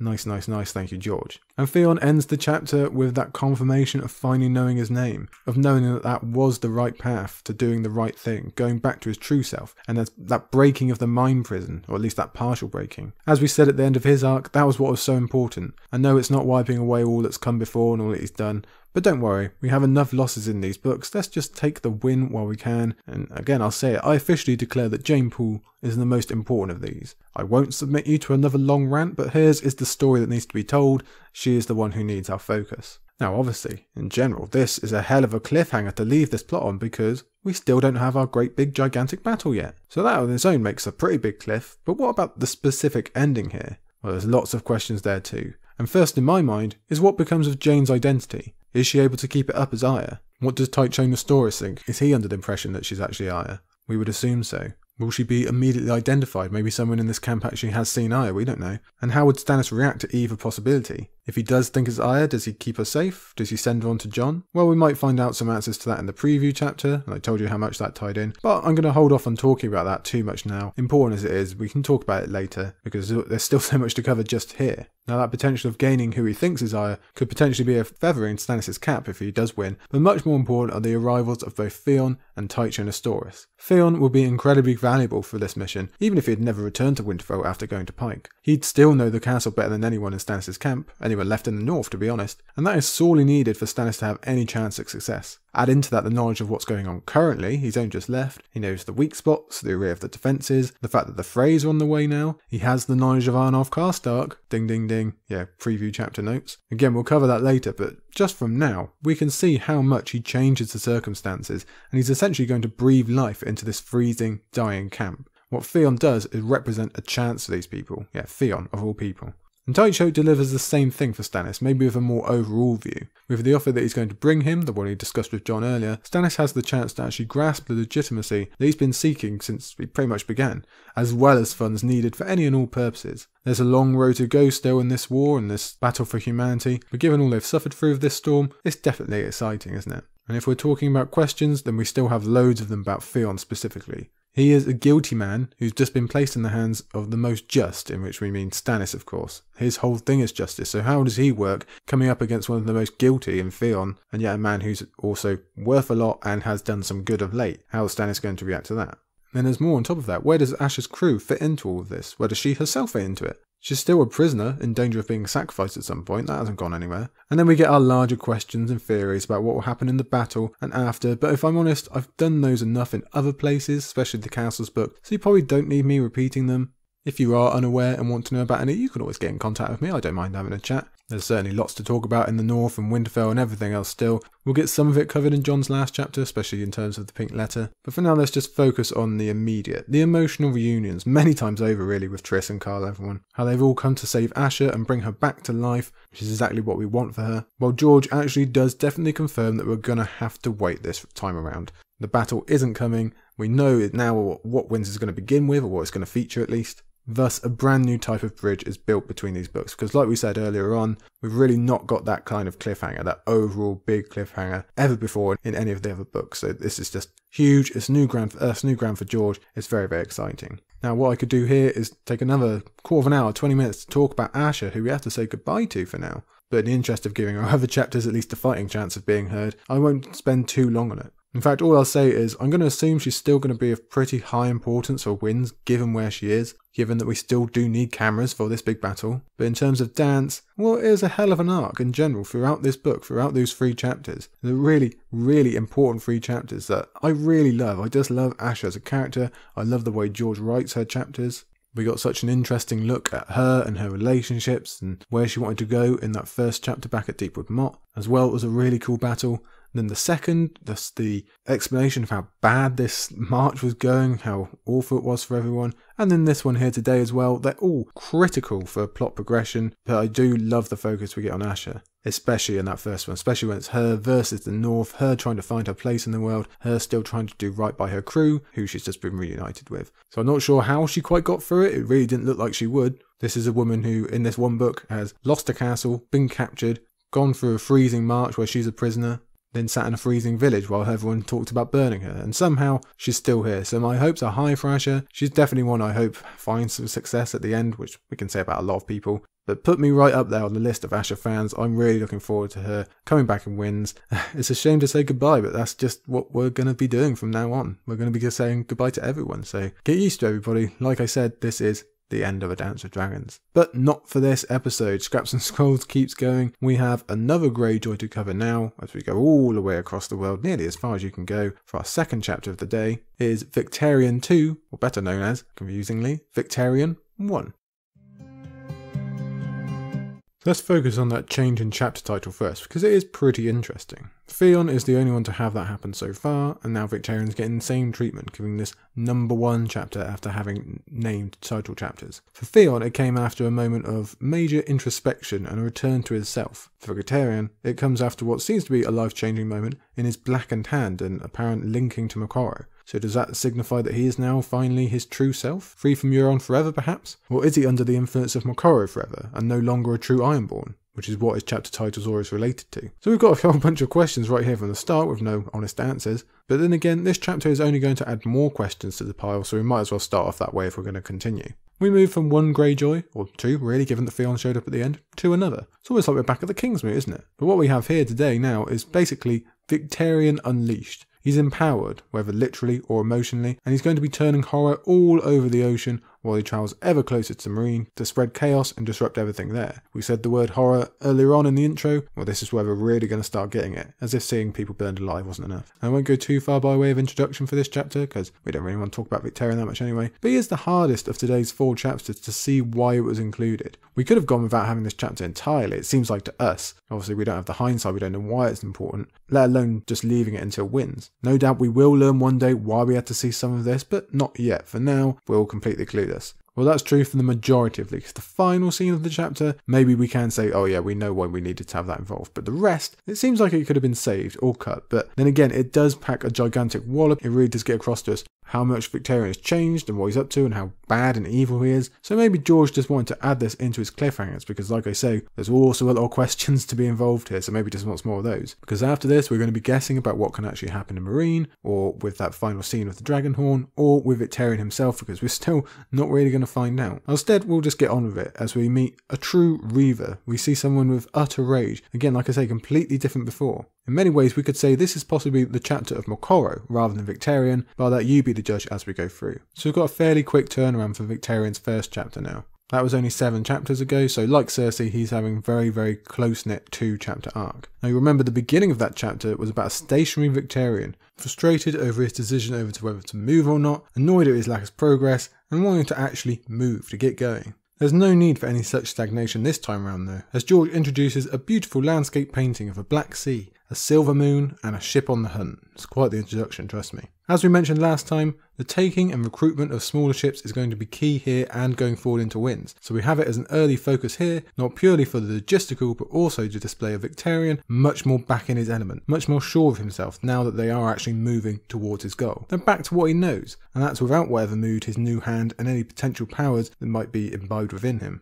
Which we're reminded of immediately by being told that they found the ship by the grace of Moqorro's visions or theories, so we're already assuming that Victarion has completely embraced the priest as was hinted at the end of his last chapter, and that is extended to significant decisions on trusting his nose, so to speak. Do we know if the crew has come around to trusting Moqorro now? Does Victarion care any longer, or is he still on a fire high and is essentially just removed from reality? We've got a lot of questions about Moqorro's uses and apparently considerable powers. We've got them here at the beginning, we're going to have them at the end if I'm being honest with you. And I want to mention another sentence included here by George. He says, like a scar across the sea. There's some really beautiful imagery being given here that we probably wouldn't guess to find normally in Victarion chapters, so I think George is already hinting here just by the use of language, this is something different to what we've had before in this character's chapters. We're also given an update on their progression. We're told we're moving now between the Isle of Cedars and the Astapori Hills, so we're not a whole lot further than last time, but as we expected, we're now moving up the eastern coast of the Isle of Cedars, and then it's pretty much a straight shot to Meereen. We've just got to go around the corner and we can almost have it in our sights. So we've got escalation from the beginning. But before that, we have this chase as Victarion smells blood in the water, and even if the prize isn't exactly what he's hoping for in terms of type of ship, it is apparently worth the effort. So the hunter leaps.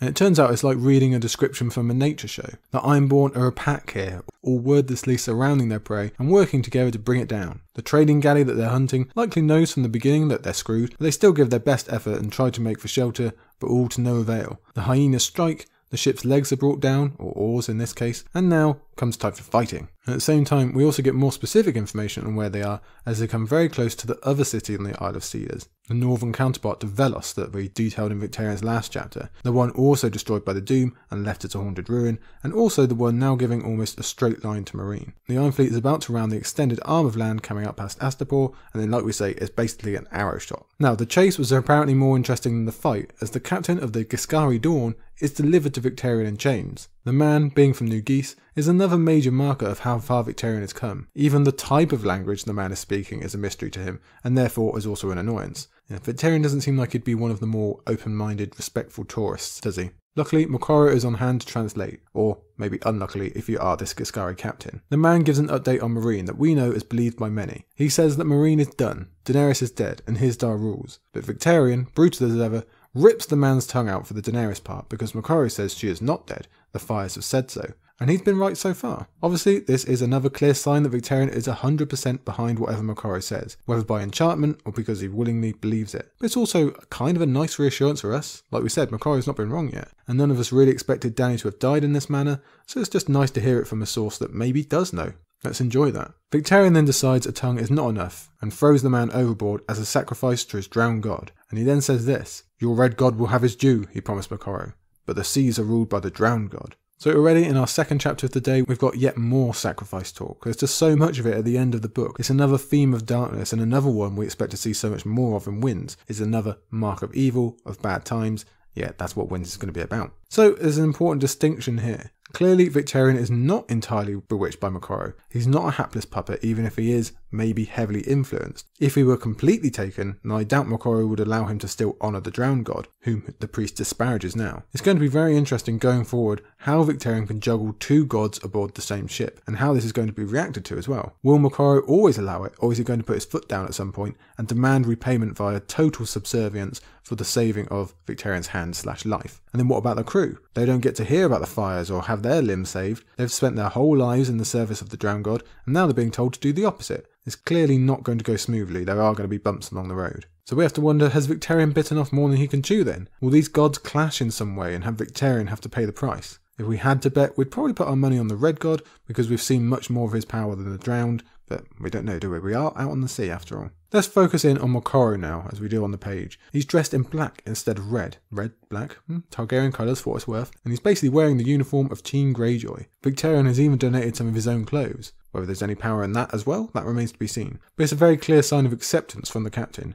This is Victarion going all in on this. He's put him under his wing, and he's endorsed him, and he's saying that Moqorro is to be accorded some respect, as well as him trying to make a tactical decision to endear Moqorro to the crew, which is actually a pretty smart move considering we're talking about Victarion here. You wouldn't think he would think of such angles. Then again, if we want to talk about clear signs, we're also being told of where Victarion's mind is. He's still enough of himself that he cares what the crew thinks, either because he needs their loyalty, or because such a thing is generally important to him, but he also really cares for or respects Moqorro. Whatever happened down in that cabin has persuaded him that Moqorro is worthy of respect, and even though he might not frame it as such directly, maybe even admiration. Whatever it is, he wants the guy around, and he wants him to feel respected enough to keep being of use. He definitely knows that whatever else we want to talk about, Moqorro is worth something. So it's a good idea from Victarion, but ultimately it's a failed one. He ends up making Moqorro even more intimidating than before, a walking shadow that the crew absolutely do not like and try to pretend isn't there. I doubt Moqorro cares about that at all, but it must still bother Victarion in terms of crew loyalty. Moqorro is theoretically of use to get to Meereen,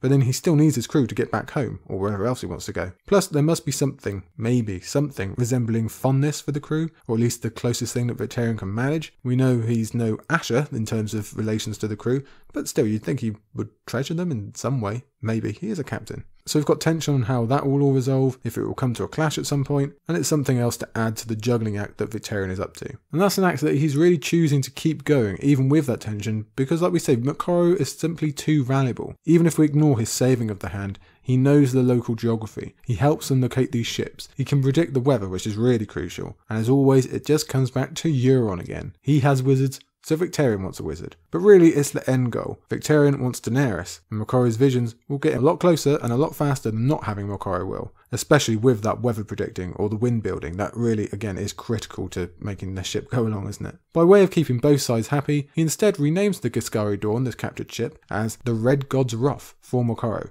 His wizard, as he calls him, of course Victarion would see it that way, doesn't seem particularly bothered either way, but you've got to wonder how clueless Victarion actually is in what he's doing. He's told himself that this is all working, that all of them will obey, but we suspect that things are going over his head without him realising because, well, come on, it's Victarion. The fires are cast every night so that Victarion/Moqorro can learn as much as possible. And they might be learning things that are really far down the road still, but for now it's all advantages. They've increased their number of ships to 54. They can work around the weather, and Victarion doesn't have to wait around when a sudden rain drags 3 of their ships off course. He probably wouldn't wait around anyway, but he's definitely not going to when Moqorro is telling him that they'll be fine and not to worry about it. But we are naturally suspicious, of course. Is that true? Is Moqorro telling the truth there? Or is he just making sure that he gets to Dany ASAP as well? Or maybe he's subtly having a part in weakening Victarion as well in some way. But for the captain, the ultimate goal is all he sees. He says this: the Iron Captain had no time to wait for laggards, not of his bride encircled by her enemies. The most beautiful woman in the world has urgent need of my axe.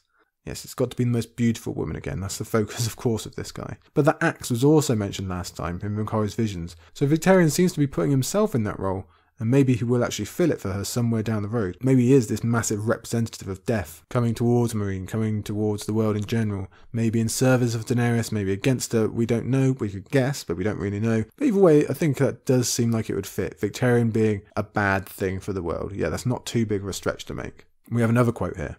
Victarion could swear that the flames tattooed on his face were dancing too, twisting and bending, melting into one another, their colours changing with every turn of the priest's head. So this seems even more strange and powerful than Melisandre, because this is what Victarion's seeing while Moqorro is watching his fires. But then he also seems much better at those fires, so maybe he's just a higher grade than Melisandre. But then we also wonder how much of this is for show to keep Victarion interested and respectful until his purpose can be served. We know the show angle from Melisandre, but then again, is that just because she's not as powerful? Maybe Moqorro's just good enough that he doesn't need a show, maybe it's all true. And we're wondering again what else he can do, because he seems to be able to do quite a bit so far. How will that help Dany? How will he use that against Dany? The questions swirl and swirl. Now the crew, they don't like this sight, obviously, him looking into his fires. It's one thing having him aboard, it's another having to watch him at work. Victarion is trying to curb such thinking, using physical punishment, and it remains to be seen if that'll actually work overall, though he does also threaten Moqorro with the whip should he turn out to be false. So again, there's more resilience in there than we first thought. If we believe Moqorro would ever allow such a thing to happen, of course, maybe he wouldn't, maybe he's got powers to protect himself, but then maybe he is at risk. We just can't be sure of this guy. We move forward in time now from beautiful night to dazzling day, as another ship is taken down as prey. This time a cog named Dove, a bird of beauty, and Victarion changes that name to Shrike, which is just about the opposite. And I wonder now if we should be taking note of the various cargo that Victarion is acquiring here, because it does happen quite a lot. All these ships he's capturing have different things. Is it all going to be of use later on down the road? Do we need to be jotting these down just in case? Right here and now, he focuses on his discovered treasure of a Moorish lens, which is obviously kind of a telescope. We've seen that before. Apparently it's something he's never heard of, which strikes me as slightly odd, being a sailor who's at least covered some parts of the world. Remember, Maester Luwin had one of these all the way back up at Winterfell, so how does he know about them, but not a sea captain? Maybe it's just a sign of how removed from society the Ironborn actually are. And just to go along with this thinking, if we were to keep note of the cargo he's acquiring, he's also taking sailors to keep for ransom, so that's something else to remember. But from these lot, he gets no new news, just hints of what we already know, so he can move on pretty quick. When Victarion asks for his daily update on what will happen the next day, he gets all good news. Strong winds to help them on their way. The Tigers/Volantines being behind them, that's actually good to confirm, we didn't know that before, and Daenerys is in front. And we have this quote, "Your dragon," that's what Daenerys is called. Victarion liked the sound of that. That really does give the impression that maybe he is being played, because he's far too smug and taken with the idea. Is this all a long play by Moqorro? We've got to think so. Plus, we know Daenerys isn't there at the moment. But then perhaps the visions mean she'll be back by the time Victarion arrives. That would be cool. That's definitely what we're hoping for. Moqorro makes another guess about yet more prey that they will find. I told you it would come up a lot in this chapter. And he turns out to be right again. And each time it just builds that bridge with Victarion more and more. When these two new ships are eventually brought down as well, there's no treasure this time, but information. They were helping to provide reinforcements to the Discari legions because so many have already died from the Pale Mare. And that's the first time the terrible disease has come up for Victarion, and it's really, really important for him to know because there's few worse places to have a pandemic than a ship. But unfortunately the captain ignores such news, maybe at his peril. We have to wonder if that's going to come back to haunt him later on. And both of these captured captains say that Dany is dead, so he kills them himself, plus their crews, but he saves the slaves, the rowers, and frees them, quote unquote, by which he actually means he transfers their ownership to him, because what they're actually doing is the exact same job, just for a different person. We saw the exact same thing happen in previous Tyrion chapters. And Victarion, he calls it freeing in his own head, and he probably believes his own spin. He also thinks that he killed the captains in Dany's name. He fully believes that he is acting in her interest, that he is one of her people or worthy of her acknowledgement. He says this, "The Dragon Queen frees slaves, and so do I," he proclaimed.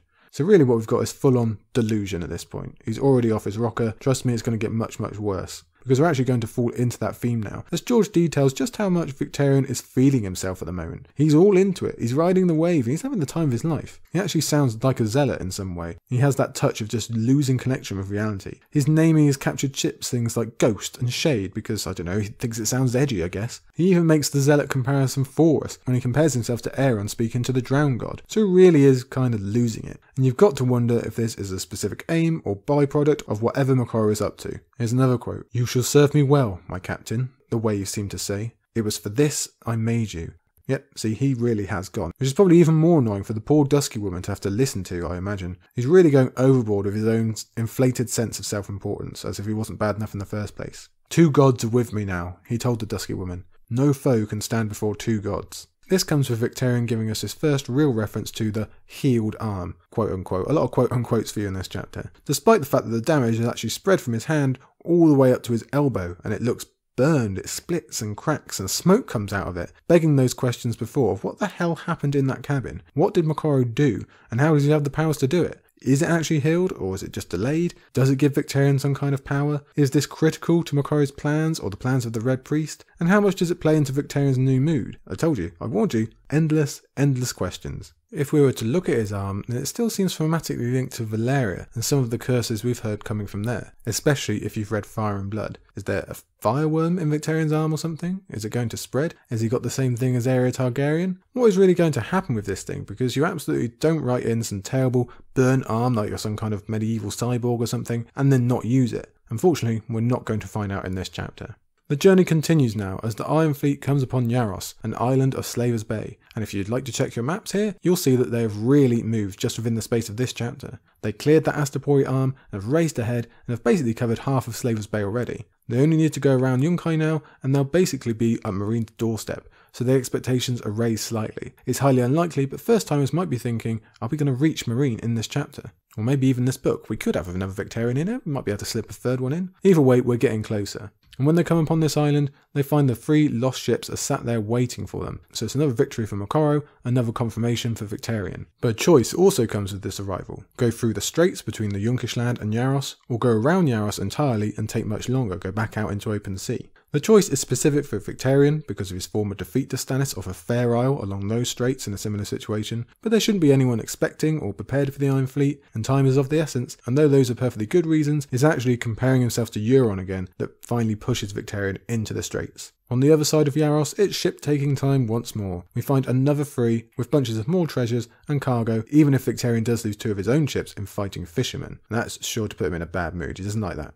And this time the news that they bring is different. Now it is not that Dany is dead, but it's the first news of Drogon and his involvement of it all, and the fact that Dany has supposedly escaped upon him. "Where is this Dothraki sea?" he demanded. "I will sail the Iron Fleet across it and find the Queen wherever she may be." The fisherman laughed aloud. And to be honest, so do we. Now we shouldn't laugh really, he's not to know, but come on, it is Victarion, he deserves to be laughed at. Besides, it's a good reminder of how out of his depth he is. Unfortunately, these 2 captains who do laugh at him pay for it immediately, as Victarion uses his dragon arm, his firearm, whatever you want to call it, to pick one up and slam him into the mast, choking him to death. And that's no mean feat, to pick up a grown man with one hand and strangle him. And I'm going to guess Victarion wasn't able to do that before Moqorro got hold of him. So the questions come again. Does Victarion have some kind of superpower now? Is he like super strong? We don't know. After killing the man and chucking him in the sea, Moqorro perhaps gets a bit daring by not only speaking out against the drowned god, but calling him a thrall to the great other. Now I doubt Victarion cares about that last part, but the word thrall is insulting enough. Yet Victarion focuses on the belief of the crew of his warning, citing them as dangers who will protect their beloved drowned god. He doesn't talk about his own faith, we should probably note that. Besides, he says he is honouring both, so there's no cause for complaint, and Moqorro agrees. He's not worried. He's seen the fate of Victarion, and according to him, it is a glory worthy of the Lord of Light, which Victarion obviously loves to hear because it sounds great for him. He's backing his own horse, and he's too stupid to maybe try and see that if there's any hidden context. Why challenge it if it means good things for him? But we can be a bit more critical because we know what glory, quote unquote, and worth, quote unquote, can mean to the Red Priests. Something such as, say, burning alive can be framed as in service to a law. So this really means nothing definite, but we could easily see it being the opposite to what Victarion thinks. Him not sensing the danger behind these supposed gifts. And narratively, it's just going way too well for him, so we think, a downfall at some point is pretty likely. He is dealing with fanatics, it must be remembered. He can't see that because they are giving him too much of what he likes, and maybe he's being influenced by the arm as well, but he can be easily tricked, or Moqorro can genuinely think that everyone would want to die or burn in the service of his god. He's pretty far gone himself, don't forget. Maybe it is specifically hinting that Victarion will burn one day, not just have a downfall, but be burned. Now that'd be a turnaround when George has just suggested that Asha will do that instead, so that makes for great chapter sequencing. Obviously, none of that gets through to Victarion, who's too busy flying away on his own cloud 9, repeating his confidence over and over to the Dusky Woman, and this time we actually get some indication of what he wants to do after claiming Daenerys, which he really didn't fill us in on last time. That's pretty much what you'd expect. Power, dominion, the usuals. He wants to go back to the Iron Islands, bring back the old way, and become the greatest of them all in terms of terrorising Westeros. He wants to beat out Dagon Greyjoy, whom he details a little bit here. That guy came up short against the dragons, but Victarion will be the first of them to use dragons, and therefore he thinks will become unbeatable. He even almost acts like the whole thing was his idea, he's just forgetting Euron's part in it entirely. And of course this includes that claiming of Daenerys and the bearing of children with her, which makes us disgusted to even think about. But then again, we're fairly sure that isn't going to happen, or at least we really hope not. No thank you, George. On the journey goes, with the Iron Fleet still swelling. Now they are sailing the stretch between Yunkai and Marine, so obviously everything gets a bit busier, a bit more dangerous. There's warships about, there's supply ships. It'll be a busy lane, and Victarion has to step it up in terms of both not being slowed and not being told tales of. They don't want to spread the news. So they head out further from the coast, but there's still hunting to be done.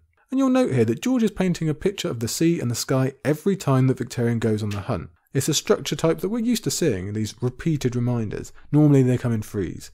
We even have a similar thing within this same chapter with the constant count of how many ships there are. That's a technique we've seen lots of times from George. This hunt goes a little differently. Firstly, because the Iron Victory is directly involved, but also because the ship they are hunting is a slaver, full of young boys and girls being sent off to lease and its pleasure houses. I don't like saying those words, it's just a sickening feeling all round, especially when we remember recent conversations about Jane. Fuck you, Peter Baelish, we've got to put that in there. It's awful that this is still going on, even after Dany's best efforts, but we can see what she was trying to end, and we hope that that time will eventually come again. For now, once the ships are captured, Victarion kills the slavers because he hates the slavers. Well, okay, that's good, we like that. We discussed before he doesn't like slavery, so yep, thumbs up. The slaves who are rowing follow the same road as before. You get to row for me now, and you should be thankful. That's not so nice. And then he repeats that with some of the slave girls, dividing them among the captains and changing their label to thralls instead of slaves, and telling them to thank him for such a gift. And like we said last time in his last chapter, I very much doubt the change is of any distinction to these poor victims. I'm not sure they care what label they're getting, just what they're being made to do. Now you'd think that would be bad enough, wouldn't you, dividing these people up between his captains, but no, we have further horror for this chapter yet. Because the boys, they are simply chained and thrown into the sea to drown, contempted as unnatural creatures, and basically Victarion says, good riddance. It's another offering to the drowned god. It's another sickening reminder of who Victarion is. We might laugh at him in this chapter, or be really interested in his multiple questions, and the future of his plot, but we mustn't forget that he is one of the most evil POVs we have. He's a villain, make no mistake.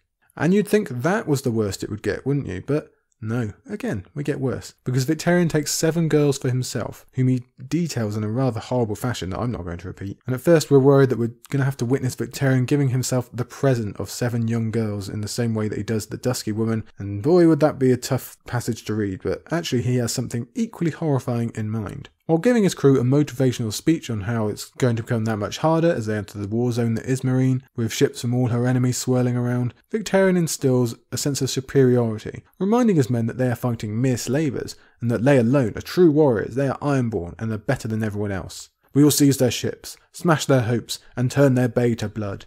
Okay, that's all very good, and it has the intended effect on the crew and their motivation. Although let's note that it leaves out the fact that they are being chased by a gigantic fleet of volunteer soldiers. 500 ships, don't forget. And I hadn't actually realised that he'd been keeping that a secret. He must be convinced that the crew would turn against him if they found out, or not dare to risk a fight against such a force. And you've got to think that decision of secrecy is going to bite him in the ass at some point in the future, and we look forward to it. By way of celebrating this speech comes one of the darker moments of this book, which is really saying something, I think you'll agree. It doesn't really get highlighted as much as some others, but, well, I'm struggling to think of another word on top of sickening. I should look up my synonyms really, but I think that gets across the message, as he calls these 7 slave girls that he selected earlier forward, he puts them aboard a fishing ketch, and he cuts the ship loose before setting it on fire. And there's something about the writing style of that sentence where George actually tells us that, the straightforwardness of it, the coldness of it from George, that just makes it all the worse. It's definitely one that you have to read back a few times to make sure you actually got it right, but unfortunately we did. So it turns out this is the chapter with a sacrifice, and it's an even worse one than what we saw last time. Again, the high frequency of this theme is just everywhere.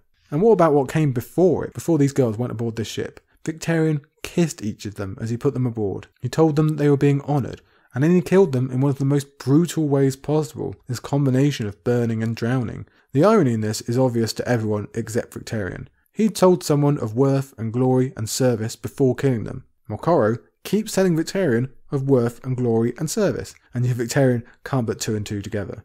On top of that, it's Victarion who leads the chant this time, the sermon, as these poor girls suffer through a horrific death that I don't want to imagine. And he paints it as a good thing for them, either sending them to be reborn in the light or to dance with the drowned god beneath the waves. To him, it's the best of both worlds. So again, I'm going to say it, the guy has lost it. He's insane. Although just to solidify that idea, he even starts hearing their terrified screams as joyous song. Insanity. That's the only way to put it. He's completely gone. And whether Victarion believes the words of his sermon, or is just continuing to ride the wave, or if this is more influenced Mokoro than is apparent, a corner has clearly been turned. This is not the Victarion of before, not at all. his fanaticism, his delusion, and his danger all on another level entirely. And again, we've got to think this is going to lead to something truly, truly bad for someone, or probably a lot of people. And worst of all, whether by coincidence or by actual power, after this burning, this sacrifice, a wind does come up and keeps carrying them on towards Meereen. He thinks this: "On wings of song I fly to you, Daenerys." Delusion, sickliness. What is happening to this guy? It's just, you can't properly quantify it. It's just awful. It gets right into his skin. It's creepy, is what it is. And the chapter ends now with an all too short scene focused on Dragonbinder, the horn of Euron's once sounded at the Kingsmoot. This is the first time that Victarion is brought out, and for all we know, maybe this is what Moqorro has been waiting for. Maybe it's what he wanted to get close to, and what the flames have really been directing him to. That'd make sense, wouldn't it, in terms of gaining power and influence over Daenerys? You could see why he would want it. And after a brilliant description of the horn, don't forget it's banded with Valyrian steel, it's pretty cool, and its magical glyphs, Moqorro first names it, and then gets Victarion remembering when he heard its sound. Its call was fire in the chest, a burning of the soul, and 1,000 screams melted into one. It's powerful, is the only way to put it. But on top of that, we learn the information that the hornblower from the Kingsmoot, a gigantic and muscular man, died after sounding it, and that his insides were all burned up. So again, it's powerful, it's got us interested. Moqorro confirms the tale with the horn's message on mortal men. At first, Victarion thinks it is another poisoned gift, until the priest explains that you don't have to sound it yourself, but with someone who is bound to you by blood. That is what Victarion must do to earn the dragons. And that is our ending note for the chapter. And what an ending, because it really has us guessing for any kind of clue, and it's pretty damn dire, isn't it? Now let's break it down just a little bit. We won't spend too long on this. But firstly, it says dragons, plural. This horn can bind dragons to you. Not one, maybe two, maybe three. So that's worrying enough, but let's move past that. What about this binding of blood? Did Euron hope that Victarion wouldn't find this out, would sound the horn himself, thinking that he would gain control of the dragons, but would actually bind them back to Euron miles away instead? Does that fit? Does it work that far?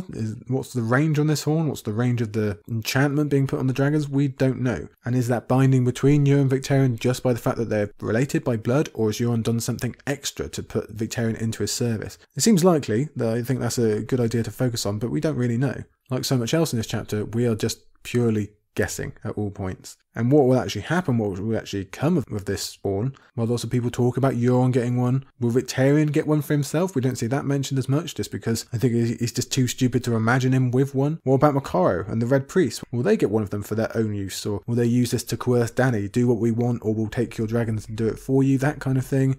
This is something else we've discussed at length throughout, really, so I won't repeat it too much for you here. There's lots and lots of ideas. Again, this is the ending of a plot thread, this is the ending of a POV. There's just questions here, there and everywhere for all of these chapters today. We could just do a whole new podcast just on the cliffhangers and questions. But for now, it's a goodbye to Victarion. While our minds are swirling with what a horn that controls dragons could do, both here, back in Westeros, for the overall plot, for defeating the others, they're all going to remain in our heads, but let's say goodbye for now. I'm not a fan of Victarion or his chapters in general, but you can't deny that this is a quality cliffhanger. Because not only do we have dozens of questions about the horn, but everything else as well. There's the arms still, there's Moqorro, there's what Victarion's actually planning to do in Meereen, what will actually happen, because we're pretty sure his plan isn't going to come off. I mean, it's just everywhere, isn't it? Who is the Dusky Woman? Is there a connection back to Euron? We've got loads, we do for all these chapters, so that's fair enough. But this one specifically is just so weird and odd and dark.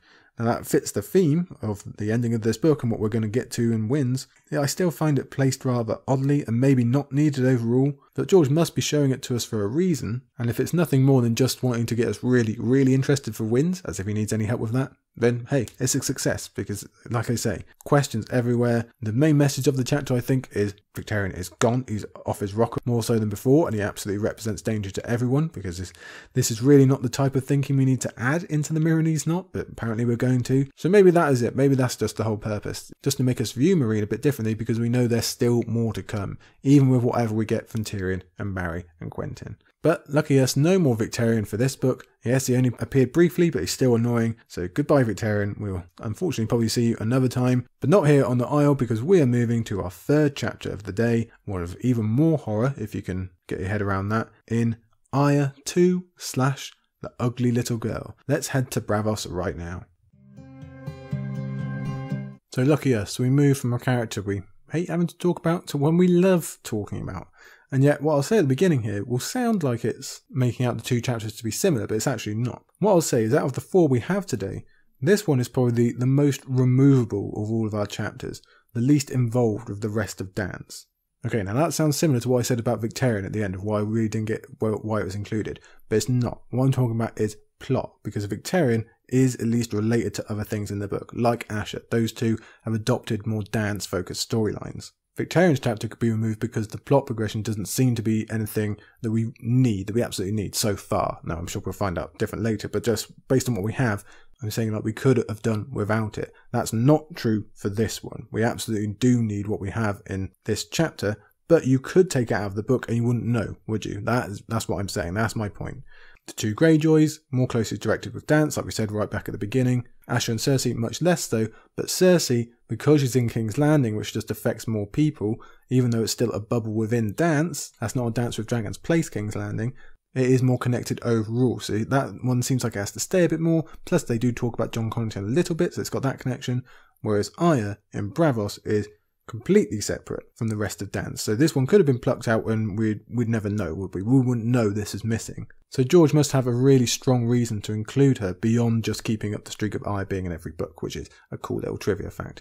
Although we've already had her once, so that's already settled, but still, why has he included this one? Like we discussed with Cersei last time, George obviously needs some characters set up and at a certain point to start the Winds of Winter. With Cersei, it's her being out of jail and approaching the trial with her new monster. We're going to cover that in a second. Well, in a while probably. For Arya, it's her being at the beginning of her mission with Isambaro and the significant barrier of face swapping already having been established. So that's what we're going to get today. Now it's a bit easier with Cersei to see why we need that point now and how it will fit into the larger plot. But while we lack details for Arya, say for her preview chapter, we know the beginning of the path back must start at some point, and we can assume that there will be something big to do beforehand, something that will probably require the magic of face swapping, hence why George slots it into this book, so she can hit the ground running with her Mercy chapter come Winds. That, plus it's just that idea of horror again that we're really going to explore again as another preview for the Winds of Winter and another sense of completion for Arya to end the book. She's always moving on to new situations at the end of each book.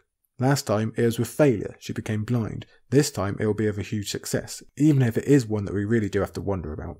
This inclusion is also just George letting us peer into the shadow. It's a kind of a treat really after this long, tough book, and it's probably one of our biggest awaited reveals for the ending that we get, to be honest.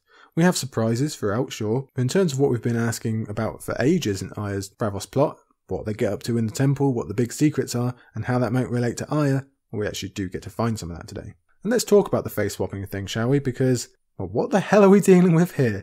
This is pretty much entirely different from anything else we ever see in the series. I'm serious about that. It's an organised, near industrialised form of magic, clearly understood and being put to use. This isn't just one random wizard doing some weird trick out somewhere in the wild. This is an institution. This is a form of production that they've got going on here. That organised side of it is unique enough. But then what about what they are actually physically doing? This ability to put on an old human face on someone else, and then you not only take on their appearance, which is magical and weird enough, you'd have their memories of their life and their emotions from beforehand, and then you can take it off and be you again. Now, we've known about the existence of face swapping for ages now, but this just still massively seems like out of the blue, because what the hell? How does it work? What is it? We don't understand. What is the basis for how it actually physically works? What are the hints and the preparation? We've really had none of that. Especially in terms of the memory of flesh and the transference of emotion. At least we knew about the swapping appearance thing, but that is completely new to us in this chapter. So in a way, this is really our best ever look at organised magic, definitely of this kind anyway. Yes, we have everything with Bran and warging in the north, plus, the dragons, but that all feels like a different category to me. That's all something much more based in nature and kind of central to the world, to this song. What we see today is separate, is something manipulated and taken advantage of, and, well, we just don't really know how to explain it, do we? But once we realise that's what this chapter is going to be about, oh, do we get hungry? Oh, do we want to find out? Because it's weird, it's creepy, and it obviously brings so many possibilities for it, for the plot in general, but for Arya specifically, so we really, really want to see what's going on here. So let's jump into the actual text, where we find that we've got another ceremony of a type right here at the beginning. It seems like those are everywhere today. We've had 2 different types of sacrifice already. Now we've got another type that we've obviously got no idea about. And it seems like it's a moment of high importance. This gathering of secret servants that, again, we know nothing about. This is more than Arya's ever seen before, and we've got some of them coming out of their secret ways and tunnels and stuff like that, so we know this is a behind the curtain moment already. We're going to get way more of that in this chapter, but here we go with it at the start. We finished that last chapter of Victarion with So many questions, so George decides to now transport us to one of the most question-filled places in the series, this temple of secrets and shadows, and again, questions everywhere, we don't know what's going on. So that sense of discovery and reveal and progression for Arya, we're hitting that up right at the beginning so that we know what's coming through the rest of the chapter. And that's just from the knowledge that we're at this meeting, that Arya gets to be included in such an important time. But then we're told that these 11 servants, when they've come out of their secret tunnels, are all wearing faces that are not their own. So wow, that sets the theme and the focus of the chapter first off, but it definitely gets us intrigued as well. What is it that we're about to see, and what are we and Arya about to learn? Because again, we've got those questions. And before we go any further, let's note that they're sitting on weirwood chairs, which is always so interesting. Or at least half weirwood chairs anyway. Some of them have the faces, even if they're not proper weirwood faces, so we can expect no powers with these, but it just adds into the general aesthetic of creepiness and hidden powers that we don't understand. That's what the weirwoods represent to us. As well as just being a nice reminder of who Arya is. Even here, halfway across the world, while learning how to truly be someone else, Arya has her home and her bloodline there to remind her in the form of some chairs. So we remember from her last chapter that she'd earned herself a little bit of a promotion, and that is to serve the water at this top secret, probably very important meeting. And she does it stock still, she's just part of the background here, she makes no noise. But obviously there is something that her teachers or this school believe can be of value for her and the other acolyte who's also there. If there is anything to really be secretive about that she wasn't supposed to learn, they'd probably just get their own drinks for us, wouldn't they? Then again, we've seen how Tyrion used this role to gather his own information before putting it to use back in the camp of Yezzan. And we've talked about similar with the Kingsguard lots of times. Even the Dusky Woman, in a way. These people who are there in the background can be very, very important. So perhaps Arya can do the same. Maybe she can learn something, and maybe we can as well. Either way, we're keen to see what the meeting holds. But then it seems to be over almost as soon as it begins. It's a delegation meeting, really. It's just deciding which of the servants will kill which target. So sure, that is interesting, very much so, to see how they do things and how they divvy up the clients, etc. But we were probably hoping for a bit more. Now they use different languages, which reminds us that Arya is slowly learning different languages, although she cannot always hear what they are actually saying because of their lowered voices. And given that her hearing is supposed to have increased of late, thanks to her last chapter, you'd think that they are using similar skills to lower their voice even more than normally possible. So that's another one to add to the Faceless Man skill set that we can use out in the field. If it's got all these creepy kind of pseudo powers, they're kind of not, who knows. We're left wondering what they might have been arguing about or what they didn't want overheard, because there's a little bit of a heated part of this meeting. Maybe that was about the overall strategy of the club and what clients they're going to take, or whatever. We don't know, unfortunately. There's big things happening out in the world. Maybe they're deliberating on what side they want to come down on or what they're going to do overall. That would be very, very interesting to learn, but unfortunately not for this time. So already, this big important meeting that we've built up at the beginning ends, and the servants leave, aside from the two that we're best associated with, and then one new one. A man with a face mocked by the plague, a face of sores and blood and ugliness. And he's the one who wants to talk to Arya, so our interest is piqued again.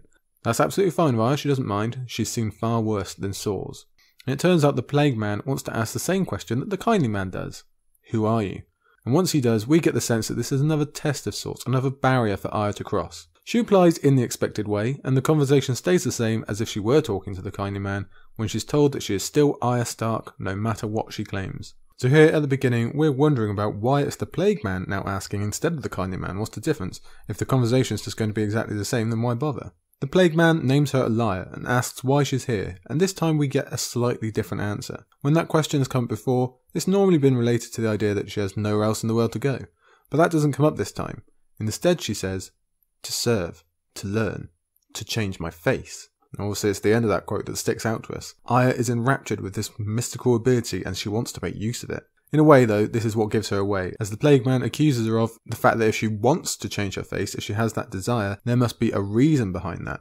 She must want to kill for her own purposes, she must want to use it for revenge, as we all secretly hope and figure that she eventually will. We hope it of two sides really. Firstly, we'd just like to see some people get revenged upon, and also because that would mean the person that is Arya Stark still remains and isn't wiped away completely, even if the seeking and corruption of revenge might not be exactly what we want for her, although we also kind of do. It's difficult, isn't it? Luckily for us, Arya confirms that is exactly what she wants when she bites her lip, a clear sign that has been pointed out to us in her feast and dance storylines and before as well. And luckily for Arya though, that earns her a stinging slap across the face, which we obviously don't want to see, but Arya's actually happy about it, because she doesn't want to bite her lip, she doesn't want to have any tells, and it's her opinion that if physical pain breaks that habit, then physical pain is what she needs. That's how dedicated to the cause she is, that's how perfect she wants to become. She is still determined to become the Night Wolf instead of Arya, clearly not having figured out that the two are actually entwined. You can't call yourself a wolf while trying to forget you're a Stark, Arya. It doesn't work that way, does it? But she is stubborn, we know that, so she keeps on denying that she has a personal interest in this. But the Plague Man is good. He knows the truth and always seems to summon the thought of her list from her mind. It appears again just like it did in her first chapter. It's still not going anywhere, which we kind of like and don't like at the same time. But she does manage to keep silent this time though. The Plague Man says she was a cat, and for a second we worry that they've figured out her secret gift, think back to her first chapter in this book. But he's actually talking about her life as Cat of the Canals, a comfy life, better than many people get, and as Arya admitted to us, it's basically the best time she's ever had since the fall of her father. And the Plague Man, he senses it, and he's playing on that now, as he offers the return of that life. Let's be fair, it's not a bad option to take. It's certainly easier than what the temple holds. Already, and she doesn't even know the truth of it all yet. But that is the last thing that Arya actually wants. Both for the surface reasons of never letting herself be beaten, she's too competitive, but of wanting to prove herself, for wanting to get away from the pain and protect herself by becoming the Night Wolf instead of Arya Stark with all her tragedy, but also for the under reason of teaching her how to kill.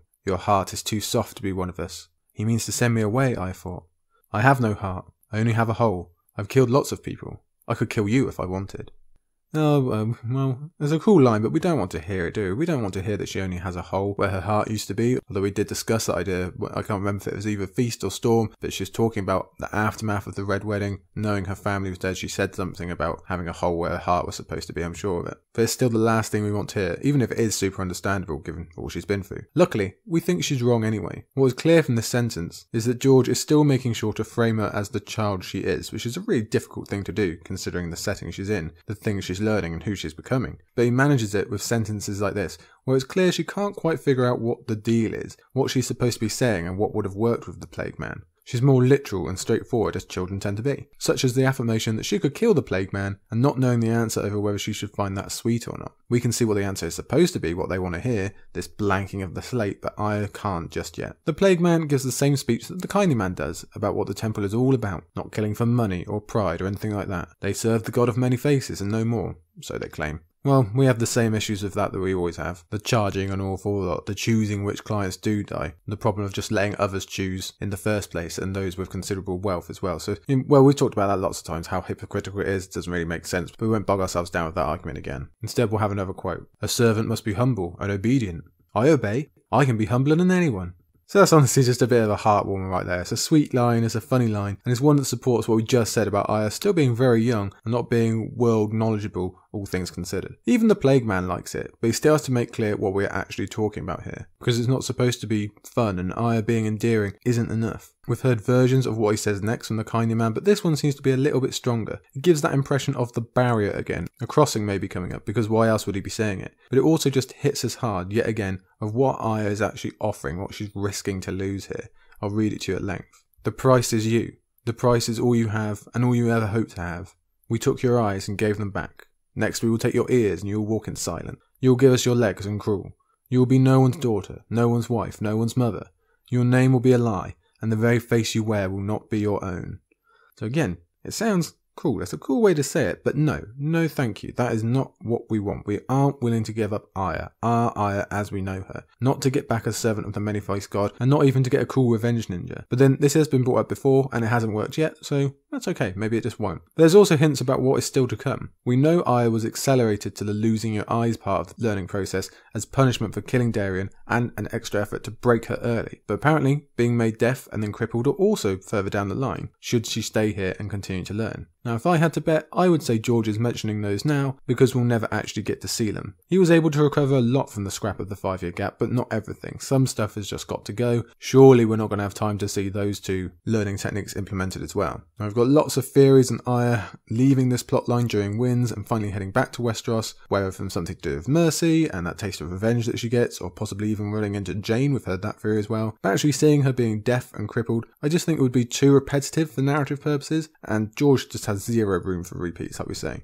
Finally, at the end of that quote, we're hinted at how close Arya is to being able to swap faces. And that does worry us because there must be a cost for such things, and it might affect her sense of self. But it's also undeniably intriguing for what she could do with such a thing, such a power. And Arya is intrigued too. She reflects on what she'd be giving up, all the names she has worn, including her original, and she decides it's worth it.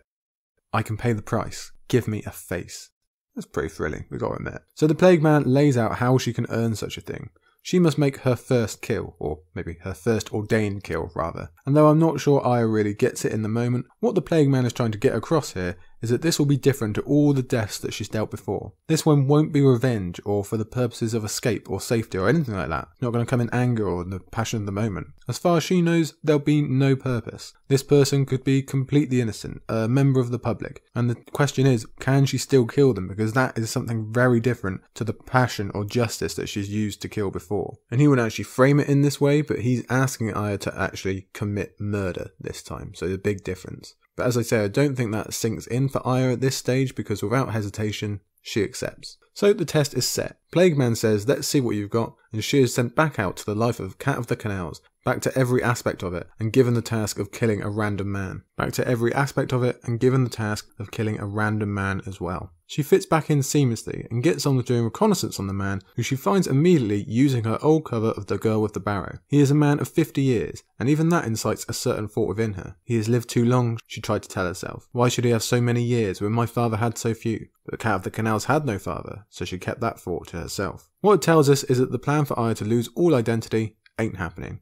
And we say that every Aya chapter because it's just so clear. We already know it. I've said it a bunch of times, but it's always nice to have the reminder. And there's two pieces of evidence for that. The first sentence is her trying to rationalise, to tell herself it's okay for this person to die because he's old. So she's battling with the morality of it when she's just been told that's not supposed to enter into the equation. But the larger roadblock is obviously the reference to Ned. His early death still hurts her. Well, duh, of course it does. But she's not going to let go of that anytime soon. And even though we might want her to heal and move on, of course, we also don't want her to just forget and move away completely. Her descriptions of the man go further, as she tries to smile at him, but only gets a scowl back. That trick will not work this time. So she decides she doesn't like him there and then, and lets all further description of him fill in her own narrative, which winds up with her telling the kindly man that the target is an evil man. And again, the kindly man has to make the point that it's not supposed to matter if he's evil or not. That is not the place of their order or their god. It doesn't matter. It's not important. So there you go. Yet more evidence that Aya is not fully into it. And the thing is that it's really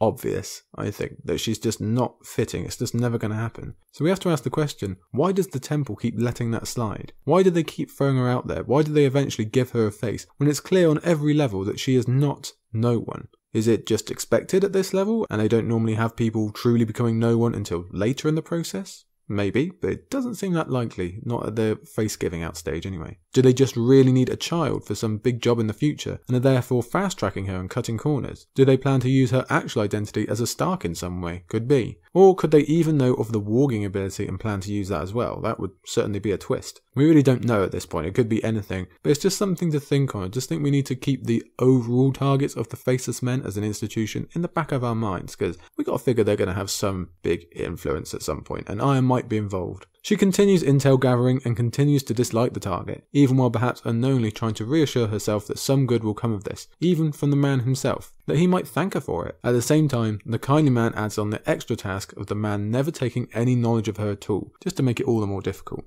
In this part of the chapter, I think George is perhaps guilty of some of the overwriting that I believe we get in some of the Aya chapters, as we're taking around Braavos again and giving all these extra details. The man just likes writing about Braavos. We can't knock him because, hey, he's good at it and we like to read it, but sometimes I think that can be true. Either way, Aya slowly learns that the man is essentially a crooked insurance salesman. He writes the binders for ships such as we covered earlier in Tyrion's arc with the widow on the waterfront. And the kindly man fills in the gaps for us about how at least some of the time this man refuses to pay out. Perhaps when a sailor dies and his wife has no one to intimidate the man with. Aya pieces that part together herself, that this is a revenge killing, it's just not revenge for her. And that makes it much more familiar, much more acceptable to her. During the watching, she also notes the tiny details that separate her kind from any other. In this case, it's the biting of the coins. And there's absolutely no way that you catch that on your first read, so don't tell me you did. It's just really clever by George in terms of laying the evidence out for us to come back and find later on. So we, as rereaders, know to keep that note in our mind for later. When she later lets slip that she's thinking of such reasoning of why someone wants him dead, she's reminded yet again that you're not supposed to be thinking that way, and she's again offered another out. No harm, no foul, just say the word, but Aya refuses. She's the same as she ever was right from when we met her. She won't give up on any circumstance, especially when facing some kind of task that she's been told she can't do. That's original Aya right there. So we've done the establishment of the target. Now we need an actual plan, a way to kill him, which is also left for Arya to figure out on her own, of course. First, she smartly sets up the barriers. The guy has 2 guards who never leave his side at any time, and 1 who tests his soup for him. He suspects that someone is taking revenge on him, maybe because of a specific case, or maybe because he scams so many people that it's bound to happen at some point. So traditional means are not going to be an option. Arya needs to think outside the box here. She only realises that after another conversation with the kindly man, who shoots down the questionable idea of waiting until the target and his smaller guard are left on their own, and then she can just go up and kill them. Simple. But no, that's not the way. Firstly, there is 1 target and 1 target only, which again raises some very interesting questions about the Faceless Man philosophy on collateral damage. We're thinking about the Doom maybe, and all the people who died as a result of that, but also just the implications of killing this important person or the other important person. That can affect wars and plots and countries. Lots of people can die as a result of 1 person being assassinated. So do they take that into consideration? Or do they, much more likely, consider everything out of their actual hands fair game? As long as you don't personally kill someone else, what happens after isn't up to us. You'd think that'd be their approach. Plus, they already said that she is not supposed to be noticed. This task isn't about her ability to kill 2 men. It's if she can do it without ever being thought of as a possibility. That's the difference. That's what makes a Faceless Man. So we've built it up to be stupid hard, and that means we expect something cool to turn out to be the solution, and it builds up our expectation at the same time. Arya thinks she understood. Kill him. Kill only him. It definitely gets us going, it gets us in that mood, and George capitalises on that with the next paragraph announcing at its start date that after 3 more days of watching, she does indeed find a way. So that's a great tactic to get us to read on, because readers and viewers always love the solving of a problem or a riddle, and classic George, he gives us just enough of a hint to start our minds going each way when we're told it's something to do with a finger knife. Obviously our first thought is it's going to be some sleight of hand to cut the man's throat or his wrist or something. But either way, we are intrigued and we're really buying into this chapter now, we're involved. But we're told quite quickly it's not skin she will slice, but material, as she remembers the lessons of Red Roggo about how to be a cutpurse, the smoothness and the quickness required. Personally, it makes me think of the Gentleman Bastard sequence, that most wonderful set of books I always like to talk about. But we know it's got something to do with that, and she hints it's something to do with the waif as well, but we still don't actually know the plan, hence we keep on reading. We want to know the source of Arya's confidence as she tells the kindly man it's a done deal, she will complete the job on the very next day. To which the kindly man responds, and in one fell swoop, completely knocks the idea of the plan out of our heads. It's a superb George switcheroo, getting us all worked up by one thing, only to replace it with something infinitely more interesting. Cat of the Canals is known to many. If she is seen to have done this deed, it might bring down trouble on Brusco and his daughters. It is time you had another face. Oh, whoa. This is the big time, this is happening. We knew it has already been presented as a big part of the chapter, and has already been set up as a further goal that Arya is supposed to be attaining with this kill, but did we expect it to actually come so soon? I doubt it, and this is undeniably a huge step into the unknown, into the darkest and most ununderstandable magic that we have no idea about. So at the same time, we're incredibly interested to see this frankly amazing power and how it all works, the secrets behind it, while also worrying what it means for Arya. Is this something that you can come back from? Is your face ever truly your own after this? We don't know. When we have so many conversations on identity within these books, this one specifically has dealt a lot with the idea of names, a conundrum easily applicable to Arya. Now you're adding the fact that you can actually swap faces.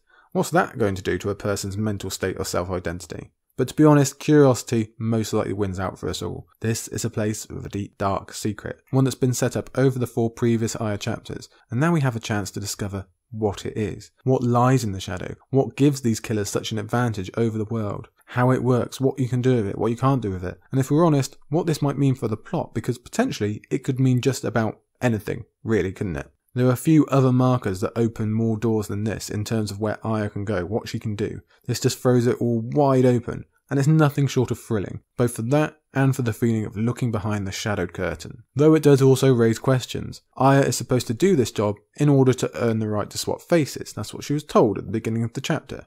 Yet now she's being told she can swap faces in order to achieve the job. So there's logic in there, I suppose, if you care to find it, but it also doesn't make all that much sense. We question the teaching structure of this organisation again, and that sense of Arya weirdly being rushed through has to be addressed once more. Why are they doing it? What is their motivation? Or, if you want to take a lighter view, maybe the Faceless Men do have more of a conscience for collateral damage, and this is truly just a requirement to protect Brusco and his daughters. That'd be cool to think that, we'd like to think that. Whether that's true or not though, I'll leave you to decide. And what of Arya's reaction? Well, she smartly keeps her face placid because she's not supposed to want it. But inside, really, she's leaping. This is a victory. This is an aim achieved, even if it does mean the potential loss of the life that she likes in Cat of the Canals. But if that's what it takes, then that's what it takes. Arya is not thinking about what she can actually use such a skill for. It's still just a simple step up the ladder for her. It's a victory of achieving what she was told she couldn't. She does care for what this face is going to look like, but for now, we are only told that she will be ugly, which hits on several key Arya themes of old. Still, that will have to wait, because it is time to lift that curtain and enter the shadows.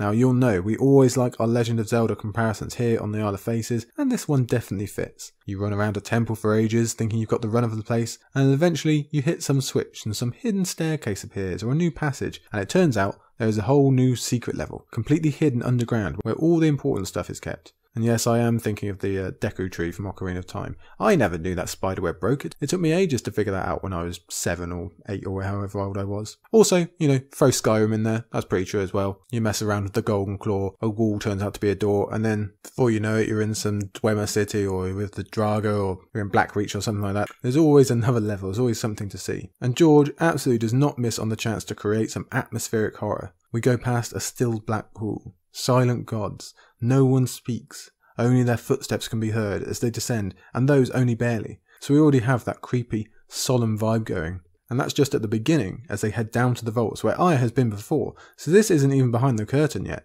Then we have the physical change, as they go further down into smaller, windier tunnels. Black wormholes twisting through the heart of the rock, Arya calls them. Perhaps that's an ode to how the guild began in the mines of Valeria. Either way, it gives off that impression of something deep and hidden, and ground seldom trod. George continues building that atmosphere when we reach a heavy iron door that requires a special key. See, I told you, Zelda vibes. But that isn't the part that gets us going. Goose prickles rose along her arms.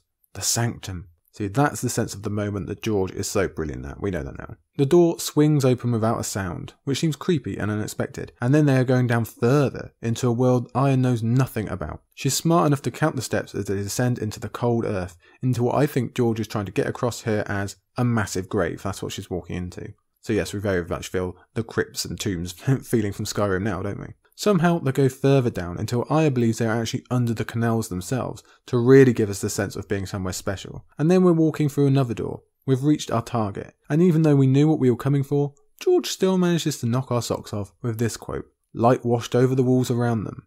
1,000 faces were gazing down on her. Holy hell. Yes, the phrase "a moment" is an understatement. This is it. A creepy vault of human faces used to go out in the world and do essentially whatever you like.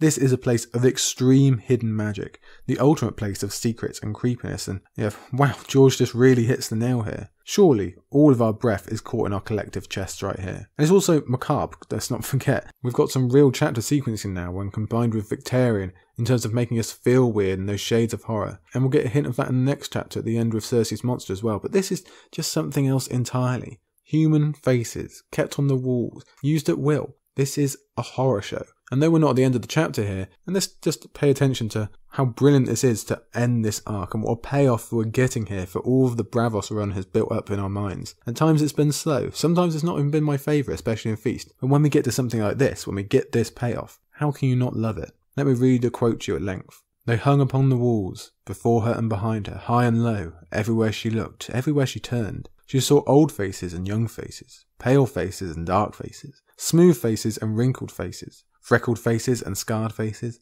handsome faces and homely faces, men and women, boys and girls, even babes, smiling faces, frowning faces, faces full of greed and rage and lust, bold faces and faces bristling with hair. Masks, she told herself, it's only masks. But even as she fought the thought, she knew it wasn't so.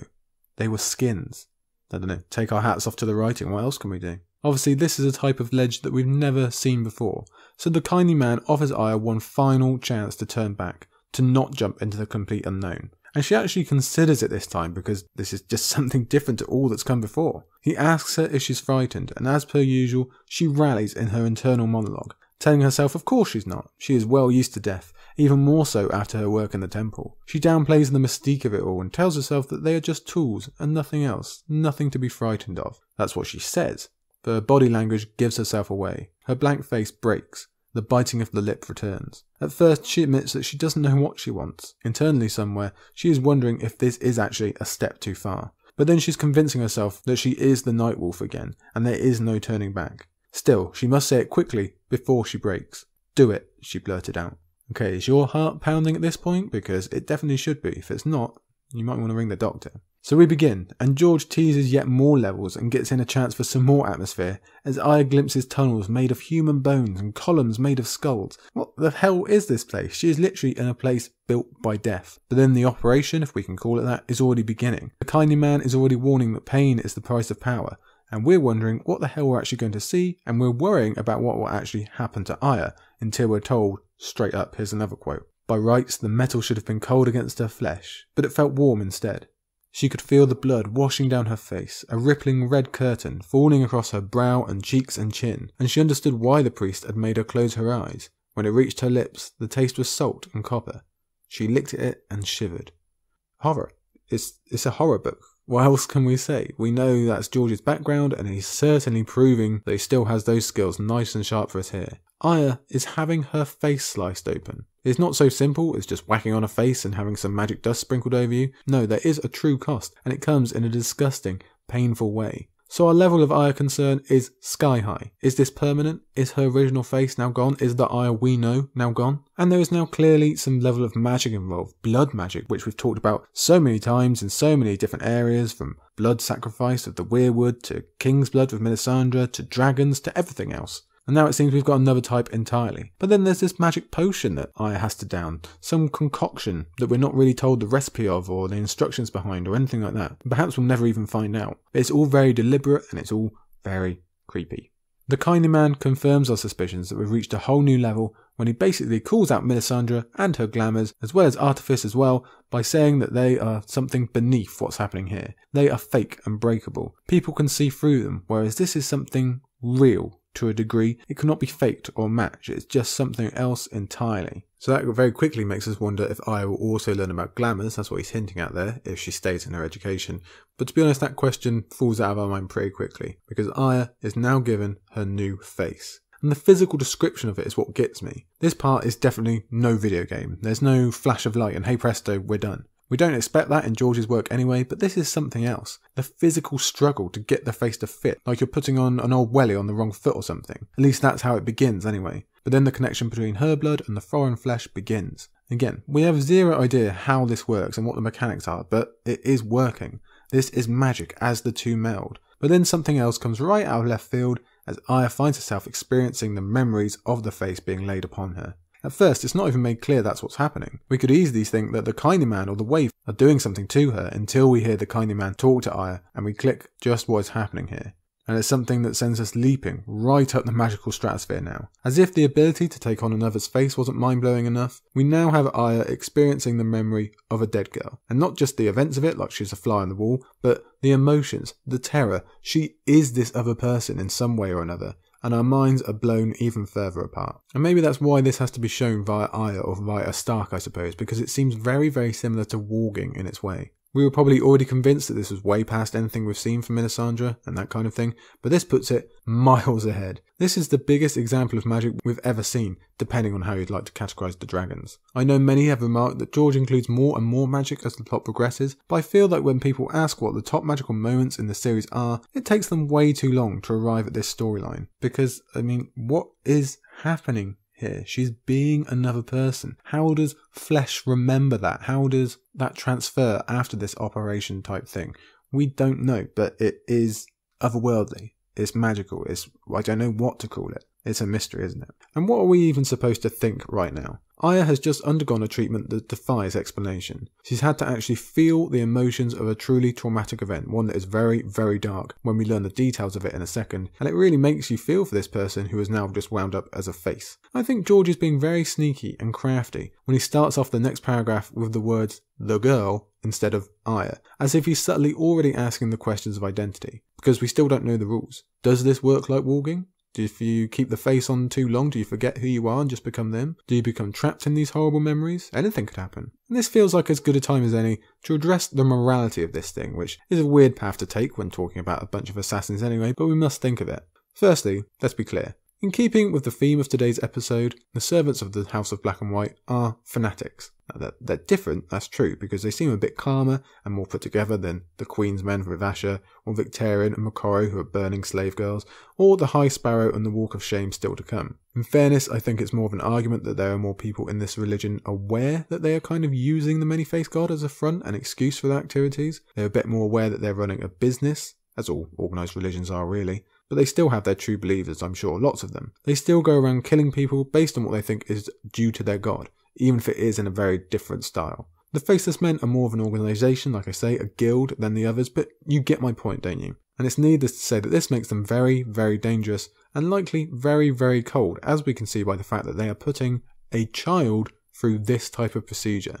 And we could get into a long and messy talk about whether this face swapping thing has any morality in the first place. Did these dead people consent to this after they died? Is it a crime against nature anyway? Is this another abomination if we were to ask Bran and the old gods and all those type of people? And that's just considering if they do it to an adult. But Arya is not an adult. She is a child clearly not capable of making such a decision at her age.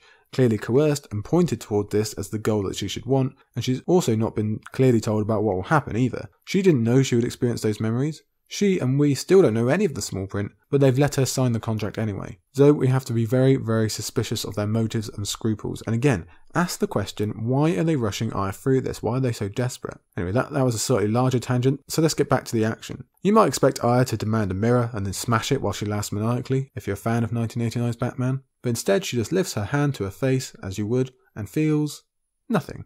Or rather, she feels the face she has always known. Even Jaqen H'ghar's cool hand swipe trick doesn't work, and she feels no different. So what gives? It feels the same, she asks. To you, said the priest. It does not look the same. To other eyes, your nose and jaw are broken, said the waif. One side of your face is caved in where your cheekbone shattered, and half your teeth are missing. She probed around inside her mouth with her tongue, but found no holes or broken teeth. Sorcery, she thought. I have a new face. An ugly, broken face. Sorcery is right, that is the correct word. It's even more advanced than we thought. They haven't just put a face on Arya, they have a secret projection out to the rest of the world that actually isn't there. So yes, powerful, powerful stuff. But we probably like hearing it as a sign that real Arya still exists and is retrievable. She's just underneath. And here we learn that this is the face of a girl horrifically beaten and abused by her father, to the point her face was irreparably damaged, or even more sadly, that she eventually sought escape via the gift of the Faceless Men. That hits us very deep, that's very painful, but it is also another great flash of Arya remaining Arya with this quote. Did you kill him? She asked the gift for herself, not for her father. You should have killed him, she thought. So it doesn't matter what packaging you put on her, even a new face, Arya remains Arya, and her themes of not just revenge but justice, the justice that ties her to her father and the place of the Starks in the story in general, are strong as ever. I really like choosing this moment to double down on that. As if that's not all thrilling enough, when the kindly man announces that they are done, Arya thinks, for now, and she looks up to the rows upon rows of other faces. She doesn't say or think why, but to us it's clear that she's thinking what else she could do with all these other possibilities, and we're more excited than ever. What does that little tidbit mean for the future? Is she going to steal a whole bunch of them and take them back to Westeros if she learns the secret of how to actually put them on her face? Or can she just do it all the time now? We don't know.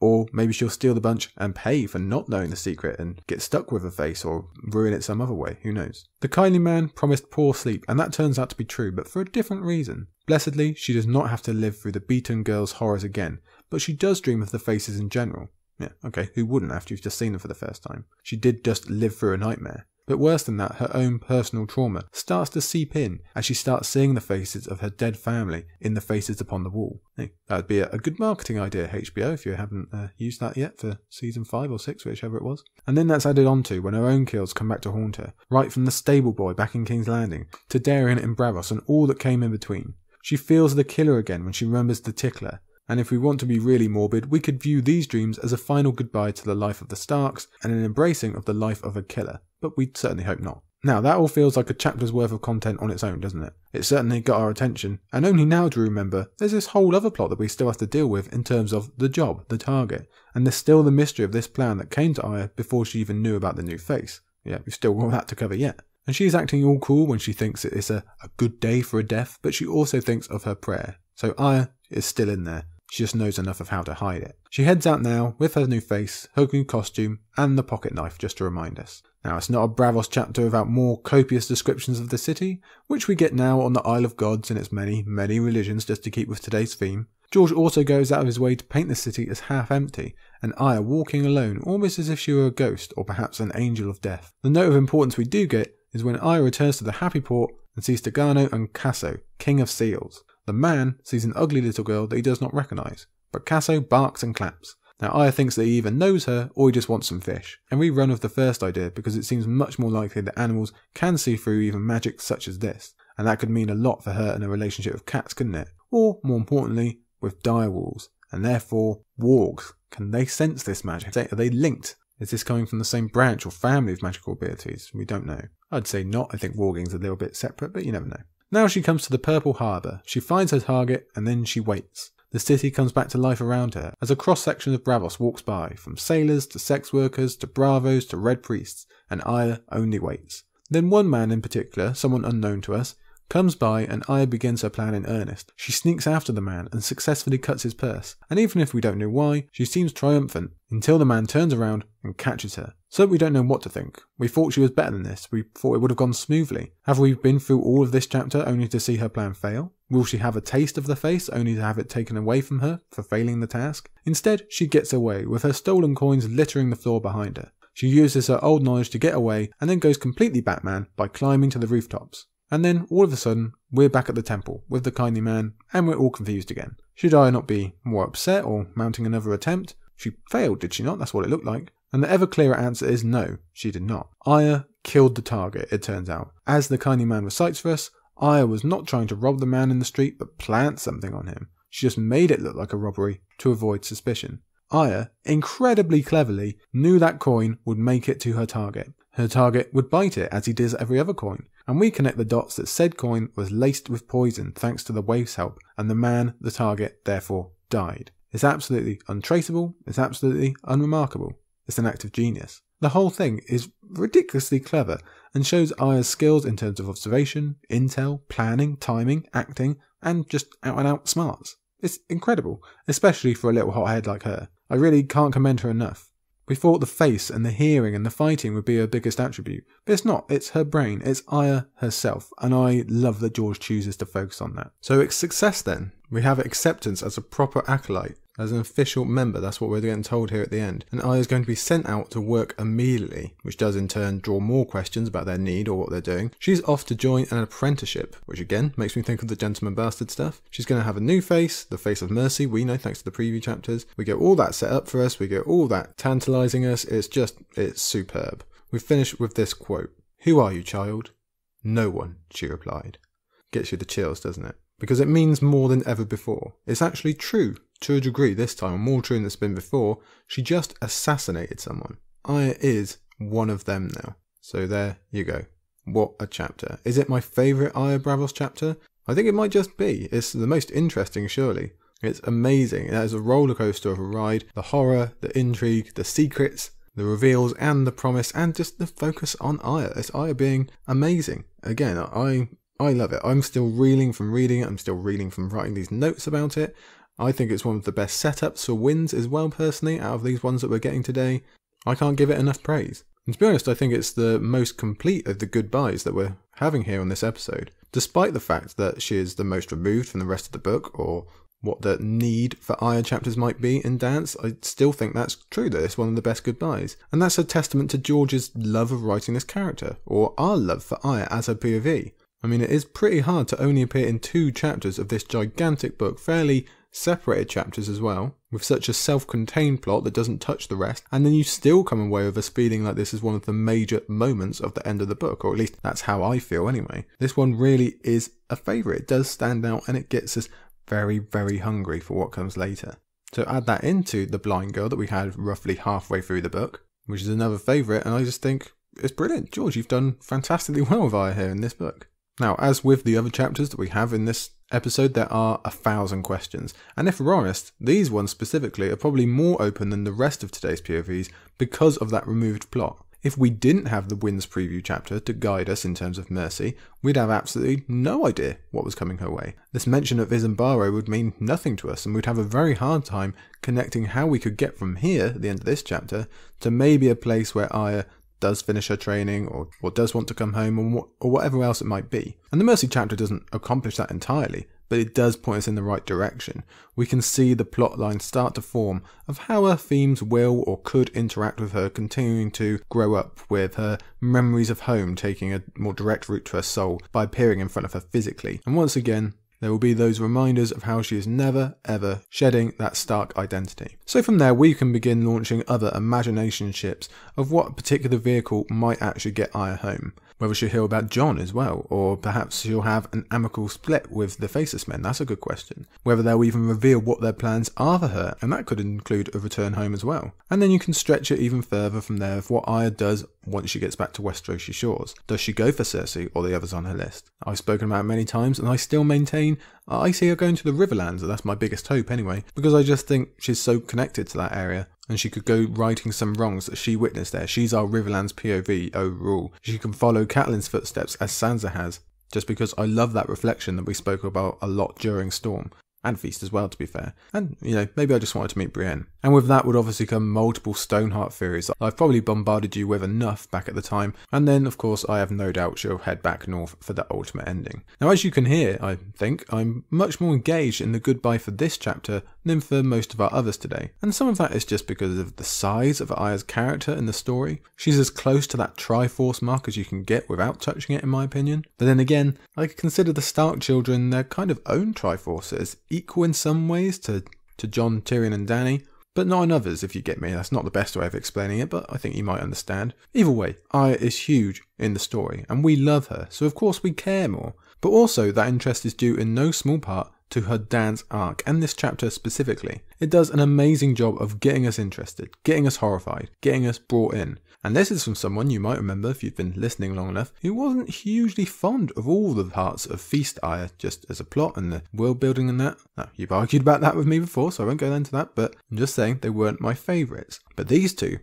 from Dance, have really got me back on side. And it also goes to show what a unique technique George is employing with Arya. No one else has had their POV number changed so drastically for 2 books in a row now. Sansa and Bran have had similar drops, although Bran was lower to begin with, but only for 1 book each yet, and you'd expect their number to rise again in Winds. Arya, I'm going to guess, will experience a similar rise, but George has kept her going through both Feast and Dance. And if you do take a look at the Mercy chapter, then you can really see how George has expertly manoeuvred what should be a single book's arc over 3 separate volumes, which is, it's mind-bending, to be honest, that he's managed to do that. What a skill, what a talent, what a chapter. I'm going to heap more praise upon it. And obviously that relates into the grand change that was the scrapping of the 5-year gap and how George had to manoeuvre that. I personally think that Arya chapters are where we can see that change the most, or where George has had to do the most work. I know maybe she wasn't the one who kicked off that decision for him specifically, but I think that's where we see the most trails of it, if you get me, the most footprints. Now, I doubt I'm alone in saying that Winds Arya is one of the plot threads that I'm most interested in, however much more Braavos world building we might have to get to. I know I'm not alone in naming Arya one of my favourite characters overall, and this chapter perfectly encapsulates why. We have her proving that her smarts are her biggest value. We have this creepy new face thing and all its multiple possibilities. And we have her other multitude of learned skills as well, let's not forget them. The blind girl also gave us huge questions about her own warging ability and how it might surpass or at least be different to Bran's. That's incredibly interesting to me. And we have the promise of mercy and that whole new plot line. We have 1,000 themes of revenge and justice and identity. And she has just so much left to give us, I'm convinced, and I cannot wait to see it. I really can't. So I say without hesitation that for all the feast elements that have been moved over to Dance, and for all those characters with 2 chapter arcs or less, Arya's is the standout of this book to me. To make such an impression in this crowded ending that we're seeing over 3 weeks of podcasts is amazing. And if it was up to me, I would go on and on and on about Arya. And this chapter as well, because I think it's gold. I think she's gold. I love her. You do too. We'll just have to leave it there, but wow, yeah, I could talk about that one for ages. That is a great one. Thank you so much, George, for giving us that. But we still have 1 more to go. And she's kind of appeared actually once, just in Arya's list. It is one of her former enemies, or future enemies possibly. We are heading back now for our last chapter to King's Landing as we go for Cersei 2.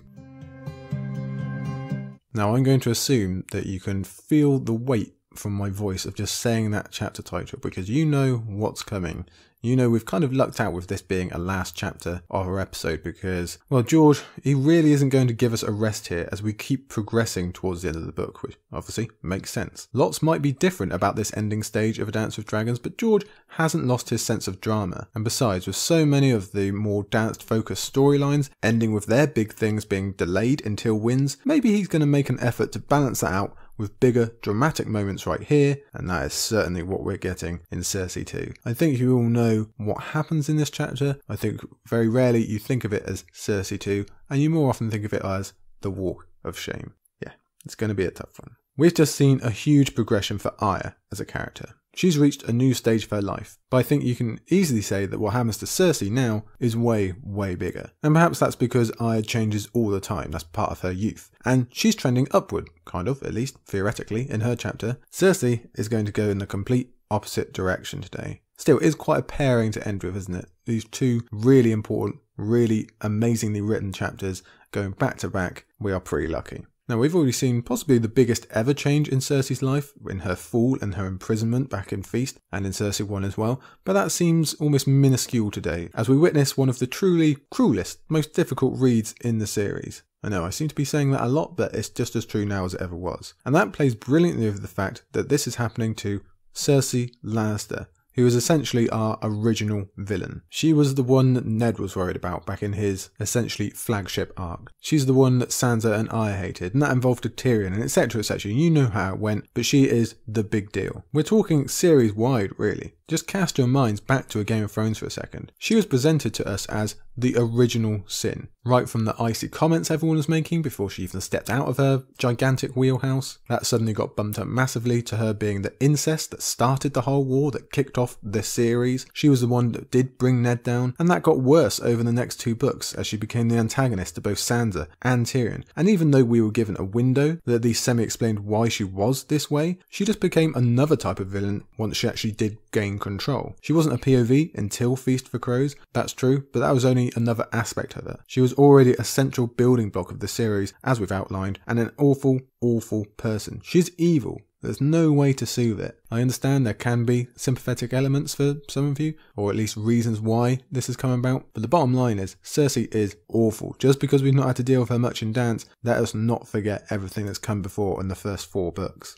I really, really can't put up with any arguments to the contrary that she's terrible, bad, really bad. And yet, somehow, for all that, George gives us a punishment that does not fit the crime. For all the many reasons we might want Cersei to suffer or pay for her crimes, it is resolutely not what we have today. So this is obviously a superb combination for what George has done with Theon. They have their differences, such as Theon actually discovering the error of his ways and risking his life to help someone else, whereas Cersei doesn't do anything of the sort, but the sheer amazingness of George pulling that kind of thing off twice in one book, one section of a book as well, must be highlighted. And that'll be interesting come wins, where we assume we are going to find a Cersei who, somehow, will be an even worse version of herself. And when that comes, we're going to have to ask ourselves very difficult questions if those still coming and very likely violent acts are valid given what we have seen happen to her today. That's going to be a very complex discussion, trust me. Thematically, you're obviously not going to find much better. There's a reason that there has been heaps and heaps written on this chapter by many of your favourite content creators. I encourage you to go and read and listen to all of those, because it hits on so much of what we've been talking about again through much of the series, whether that be focusing on Cersei and the many deep conversations we could have on womanhood and sexuality, or to be more specific, the kind of sexual violence we get here. I'm not sure if the term is correct, but is that passive-aggressive sexual violence? Is that what we have? Could be, I'm not sure of the term. But there's also the aura of power that we've talked about before, and how that is again very, very different for a woman, as well as their perceived value in the society. On top of that, there can be talk about self-fulfilling prophecy, the high amount of politics involved, and so much more. We have bunches to get through. Let me give you just one example. We're going to get to this as we go, but Cersei's aging and the changes in her body have been a discussion since A Game of Thrones. George has put the little hints and clues in there. She's always had a layer of denial about the whole thing, partly because of arrogance and ego and self-worth, and partly because she couldn't bear for that to actually be true, because that's all anyone has ever seen as worthy in her. And that is this society's mark. That's definitely what she was told by Tywin and by Robert and everyone else really. And now that change is unhidden. It's out there for everyone to see. and both power dynamics, incredibly unfair ones, and self-worth are going to be majorly adjusted. Now that's an aspect of this that might commonly be brought up first because it's one of the more obvious, so let me counteract that with one of the more subtle, again just as a way of example. One of the harder parts of this to remember is that this is a culmination of the very, very long rivalry between Cersei and the small folk. This whole series in many ways is about the clash between the up aboves, the nobles, and the lowers, the small folk, and Cersei is really a great encapsulation of that.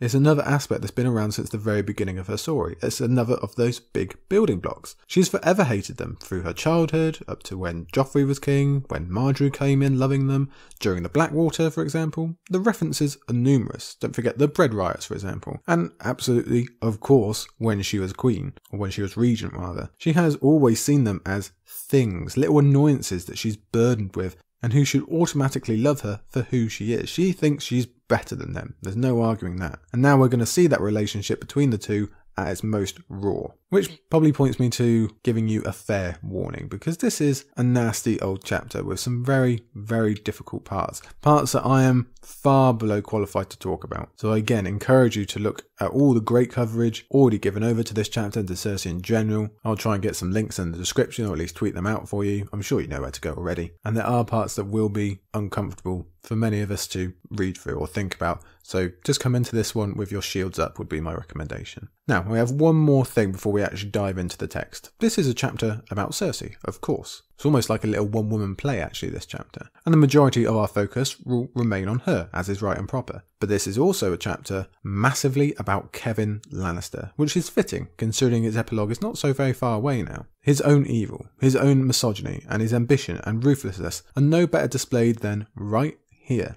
Despite the fact he only actually appears for the briefest second at the very end. His tainted hand is all over the crime that we're about to witness, and I'll save really digging into that for where it will naturally come up in the chapter, but be warned yet again, because this guy is awful. Awful, awful, as George is about to prove. I think we'd best get into it. We begin not really having any idea of what's coming our way. It was mentioned last time out, that's true, but only very quickly, and in the middle of a slew of other information about King's Landing and Dawn, so it easily could have slid by our attention. And even if we did note it, it wasn't explicitly told what would actually happen. But these opening paragraphs give us a pretty clear idea of what's going to go down, especially as Cersei thinks on the High Sparrow's promise that the crowds will be kept away, that no one will touch her. So I guess as debilitating, awful, breaking punishments wrapped up as religious ceremonies go, it's all going to be above board, that's the official line. Funnily enough though, that hasn't quite worked in terms of reassuring Cersei, and it doesn't work with us either. Just the mention that it's a promise from the High Sparrow is enough to make us think that something could go very, very wrong as could be, especially when Cersei brings up the bread riots. So right from the off here, in the first paragraph basically, we have our emotional conflict. It's going to be thrown straight at us. Let's talk about this again. We've hated Cersei. We've done that lots. We've laughed at Cersei. We've done that lots, especially in Feast. We've been disgusted by what she's done, and we've cried for comeuppance and justice. Yet even here, at the beginning, before anything actually happens, I think we all have the collective sense of, oh no, I didn't mean this, George.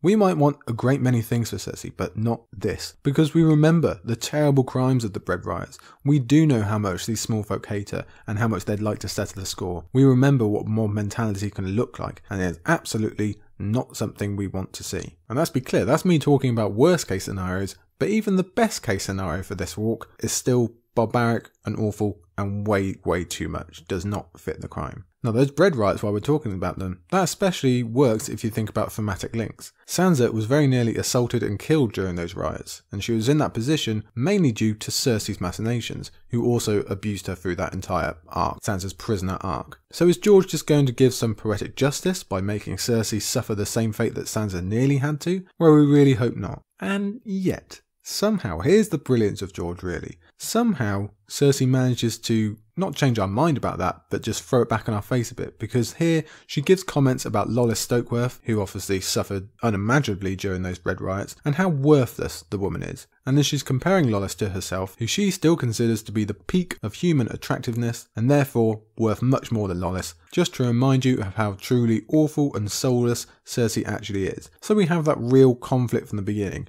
Our hatred of Cersei still burns bright, she's still rubbish in all facets, and yet we still think, no George, not this. We might even be tempted to feel a bit smug right here at the beginning and how undone she's becoming because, hey, we do like comeuppance and we know that she does deserve something. And maybe we think maybe there won't be violence and we don't even have the unclothing part of it quite confirmed just yet. So maybe it'll just be a good chapter of Cersei having to feel bad about herself. That's what we're hoping, for first time readers at least. For now, she's trying to convince herself that she is brave enough to face what comes, and as usual, she refers to the idea of a lion. Although this time she's actually being literal, as she recalls how, back at Castle Rock in their youth, she was braver than Jaime, the golden boy warrior, at daring to touch the lions caged within the rock. Jaime never tried half as much as she did. I should have had the sword, not him. Now, I'll let you decide what kind of sword Cersei actually means here, but it's another discussion that we've had before multiple times about Cersei's relationship with the male sex, her semi-jealousy of such, if you want to call it that, and her hopes of what she could have done had she been born a man. We've built on that plenty of times before as well, but we also have this idea, this imagery,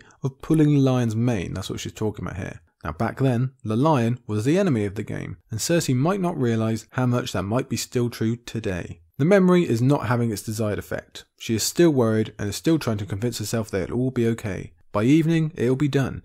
It's just a walk and then she'll be back to Tommen, back to Maegor's holdfast and back to safety. It's just a walk, like she's done hundreds of times before, she says. Although, I point out, has she? How many times has she actually walked through this city? I'm going to bet it's not a lot. I think that was actually a point of George's earlier in the series, how normally she's going about the city in a litter or something similar, or she had that gigantic wheelhouse at the beginning. Normally she's protected by her prestige and her wealth and position. Now obviously we're going to get as far opposite as you can go. Now obviously she's not going to bring herself to dwell on the inaccuracies of that statement, or she's just going to lose all composure here at the beginning. Importantly, we're told that Kevin has told her it's the only way to save herself. Now, I already mentioned this a lot last time, and we have been discussing it over on Patreon at length at times, but if you happen to glance at the Brandon B. Fish essay that I referenced, The Quiet Lion, well, part of the arguments that Brandon B. Fish makes in that is that it's super likely Kevin was a driving force in making this happen. And I should point out, I haven't reread that essay lately because I didn't want to be influenced from my notes, but I remember off the top of my head the key parts, and I remember it's a great cracking read, so you should definitely check that if you haven't. Some well-made points in there are going to come up through this chapter, I'm sure. So anyway, super likely that Kevin was a really big part in making this happen. It may well have even been his idea. So like I said earlier, we'll look for evidence of this as we go, and well, here's our first case. Kevin really wants this to happen to Cersei, and he's trying to box her into thinking that she has no other options to make sure it all goes as planned. In a moment, Cersei will actually mention that Kevin refused to challenge the High Sparrow. Now, we can ask, is it refused to challenge, or is it actively encouraged the High Sparrow? We don't know. At the very least, she has already realised that she cannot trust Kevin. Now, a lot of the reasons that she can't trust him are of her own making, that's very true, but that doesn't change the fact. So just latch onto that idea, Cersei, it will serve you well. But the idea of options is still in her mind, and she considers if there are any others. But really, there's only choosing the trial straight up instead. And that seems even riskier, even if it is perhaps more dignified. If she chooses that choice, then there's no chance for her grand Kingsguard plan, the one we still don't really know about, just for some extra motivation to read on, and she really thinks that that is going to work, that's the one to go for, so she is going to stick with this for now. And even that Kingsguard plan is still her second choice, remember. If it was up to her, she'd have Jaime defending her, his sword hand restored, and everything would be rosy, according to what she says here. So if we move past the fact that Cersei is desiring Jaime purely for what he can bring to her, again, we refer to the Cersei only seeing people as things that are or aren't of use to her thing, then we do at least get to relish her having to think about Jaime choosing Brienne over her again. She doesn't see it in that way, of course, but we know it to be true. But anyway, that's all by the by, because Jaime is not an option. A trial is not an option. So this walk is what's left. And she reasons if she can get out of this and sort the Kingsguard so that a trial by battle would now work to her advantage, because it definitely doesn't in her current state, then she believes ultimately she will be saved. If she gets to Tommen, she will be saved. That's what she tells herself over and over. And we can sense the desperation, the clinging to her last strand of hope, because she knows that this walk is about to come, and deep down she knows it will be awful. Tommen is a good little boy, a good little king.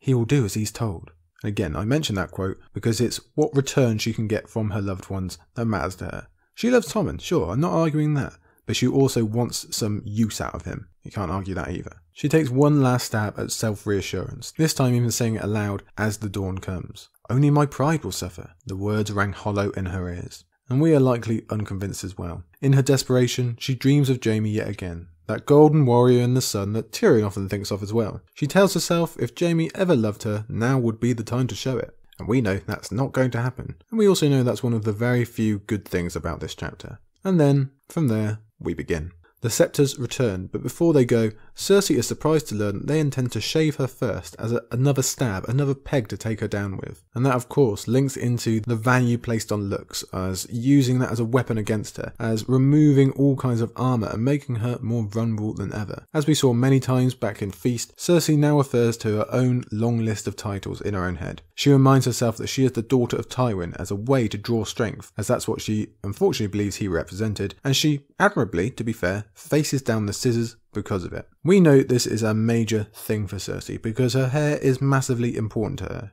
You could easily say it's her most important feature. So we have all the self-worth tied up in looks and physical value again. And I don't think I really need to tell you about how unfair and stupid that is, and how it's really rotted Cersei's take on the world around her as she's grown up. But we also have this specifically being the Lannister symbol she's losing here. The golden curls, the thing that ties her to Jaime the most, to her whole family. Again, go back to Game of Thrones and see how often that particular feature of hers is described. It relates to her power and her worth deriving from that family name, as we've explored in the past both with her and Tyrion. Jaime, he benefits from it as well, but of the three, he would still have the easiest path had he not been born a Lannister. The other two would suffer much more. And while we're talking of that Lannister trio, the loss of Cersei's hair fits into this massive idea I'm sure you've heard of before, about this generation, the children of Tywin, all losing their one big thing, their one big ability at some point in the story. Whether this is supposed to be as a payback or a curse for Tywin and what he gave the world, or comeuppance from their own evils and their original place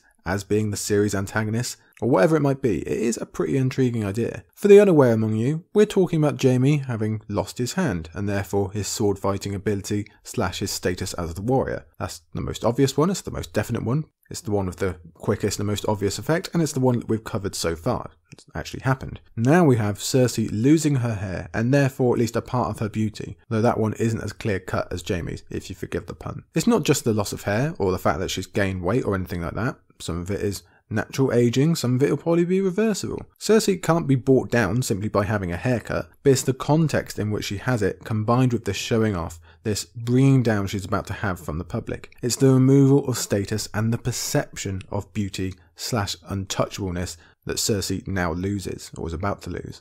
And the third, which obviously hasn't happened yet, is the idea of Tyrion losing his tongue, and therefore a major part of how he conveys his intelligence and cunning to the world, his communication. I can't remember where that idea actually comes from, please forgive me if it is someone specific, but it's been discussed at length many times, and there's plenty of foreshadowing to be found throughout the series that could point us to actually seeing this tragedy at some point. Or you could argue that Tyrion has already suffered the loss of freedom or the loss of his name, and that's his big curse, but that doesn't fit quite so well, and it's not a physical thing like it is with the other two. Or, you know, maybe this is just an idea and it'll never happen anyway. We don't really know for Tyrion. But the general thing is, each Lannister loses their top ability and how they made their bread, whether it be brawn, beauty or brains. And then they will have to adjust, as we've seen Jaime do already. Will Cersei and Tyrion be able to do that in the same manner as their brother?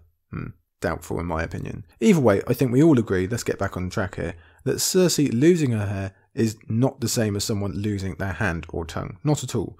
And out of the three, she'd have the best shot at regaining that aura of beauty at some point, even though she probably won't. She also has the best chance of solving the problem simply by changing her perception of power and how she views worth in other women, but again, likely not. It's much more likely she'll become more toxic, more obsessed with the idea of the younger and more beautiful, as Marjorie, Arianne, Daenerys and maybe Sansa all enter or re-enter the scene, and I can guess she's probably going to act out even more violently than before. What will be interesting is how she confronts that evaluation of other women now she has lost one of her main beautiful features. Now she's been forced to confront the changes in her body, as well as that perception and supposed loss of value from everyone else. Will she see the reality, or will she go back further into her delirium? Will she seek to make her worth in other ways as she's often dreamt of? And obviously within there are so many conversations that we can have about how moronically stupid and unfair it is that she's only been valued in that way as well. I think I'm pointing out the obvious there, aren't I? Now that is quite a lot of tangent talk there, because we've only got to the first half of this discussion on beauty. The outer input will come later from the crowd.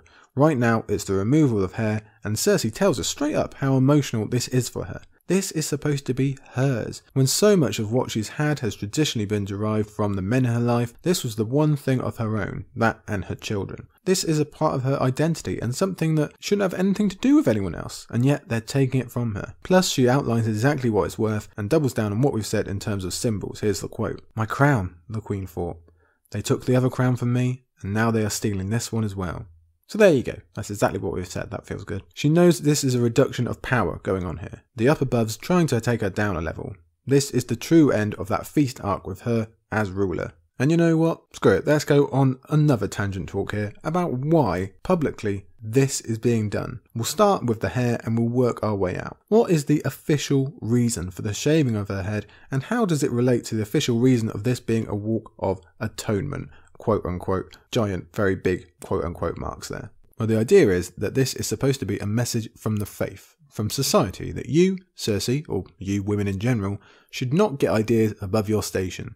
You should be meek and cowering and apologetic for being the thing that we say you are, a walking baby machine only worth something related to sex and nothing more. The crimes laid against Cersei are sexual in nature, mostly, and okay, some of them, or some aspects of them, are fair and true, but why should this specifically be the punishment for them? What does walking nude through a crowded street do to atone someone? To which I again say it's supposed to meeken them. Is that a word? I'm not sure. It's supposed to say how dare you allegedly use your gender or sex or beauty to further your station or do something outside the rules or do something we don't like. That is not allowed. So we will now basically embarrass you as much as possible so that you feel too ashamed to ever think of doing the same again. There's a super weird sexualization of Cersei from her uncle, the High Sparrow, and society in general, where all at once they seem to say, this is all you're worth, and also, how dare you only be worth such a thing? So the partnership with religious fanatics is pretty convenient for Kevin. And I mention Kevin here because that's the official line, that this is atonement. That she's being shaved to rid her of some of the sexual power she has, to reduce the attractiveness that she's apparently misused,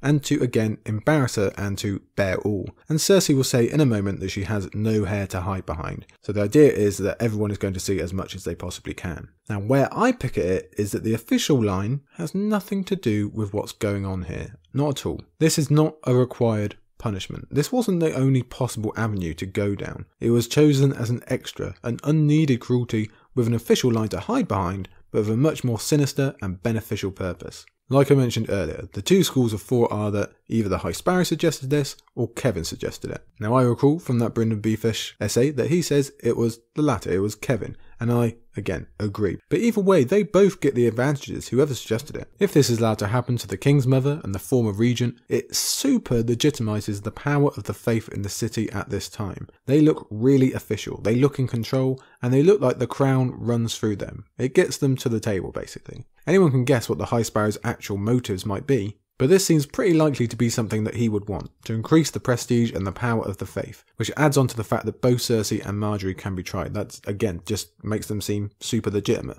And he then shares a benefit with Kevin, in that this is also designed to just get Cersei out of the way, effectively. The idea is that she'll be so ridiculed and thought of as spoiled and undervalued now, which sounds just horrible to say, combined with the hope that she'll be meek and ashamed and want to hide away, or maybe even go back to the Rock, or wherever it might be, and Kevin will therefore be left to rule properly and rebuild House Lannister as best he can. And okay, some of this is probably best kept for the epilogue, and we might have to do some repeating there, but let's go into it here, because the fact of the matter is that those inclinations from Kevin aren't wrong in the political sense. Cersei was absolutely horrific as a regent, we know that. She was plunging the realm, the city, the crown, and House Lannister into chaos. She absolutely did need to be removed, and Kevin needed to clear the palate, build accounts of the Tyrells, and get on with some better ruling, which we know the truth of thanks to his ending with Varys in the epilogue. So that's all fine. Get her out of the way. Okay, understandable. But not like this. Not in this cruel, super creepy, super sexualized way. I'll say it again. This is way beyond an overreaction. It's downright evil. So what is clear is this was not 100% a political move from Kevin. It was not a, well, I love my niece, but for the good of the realm I must.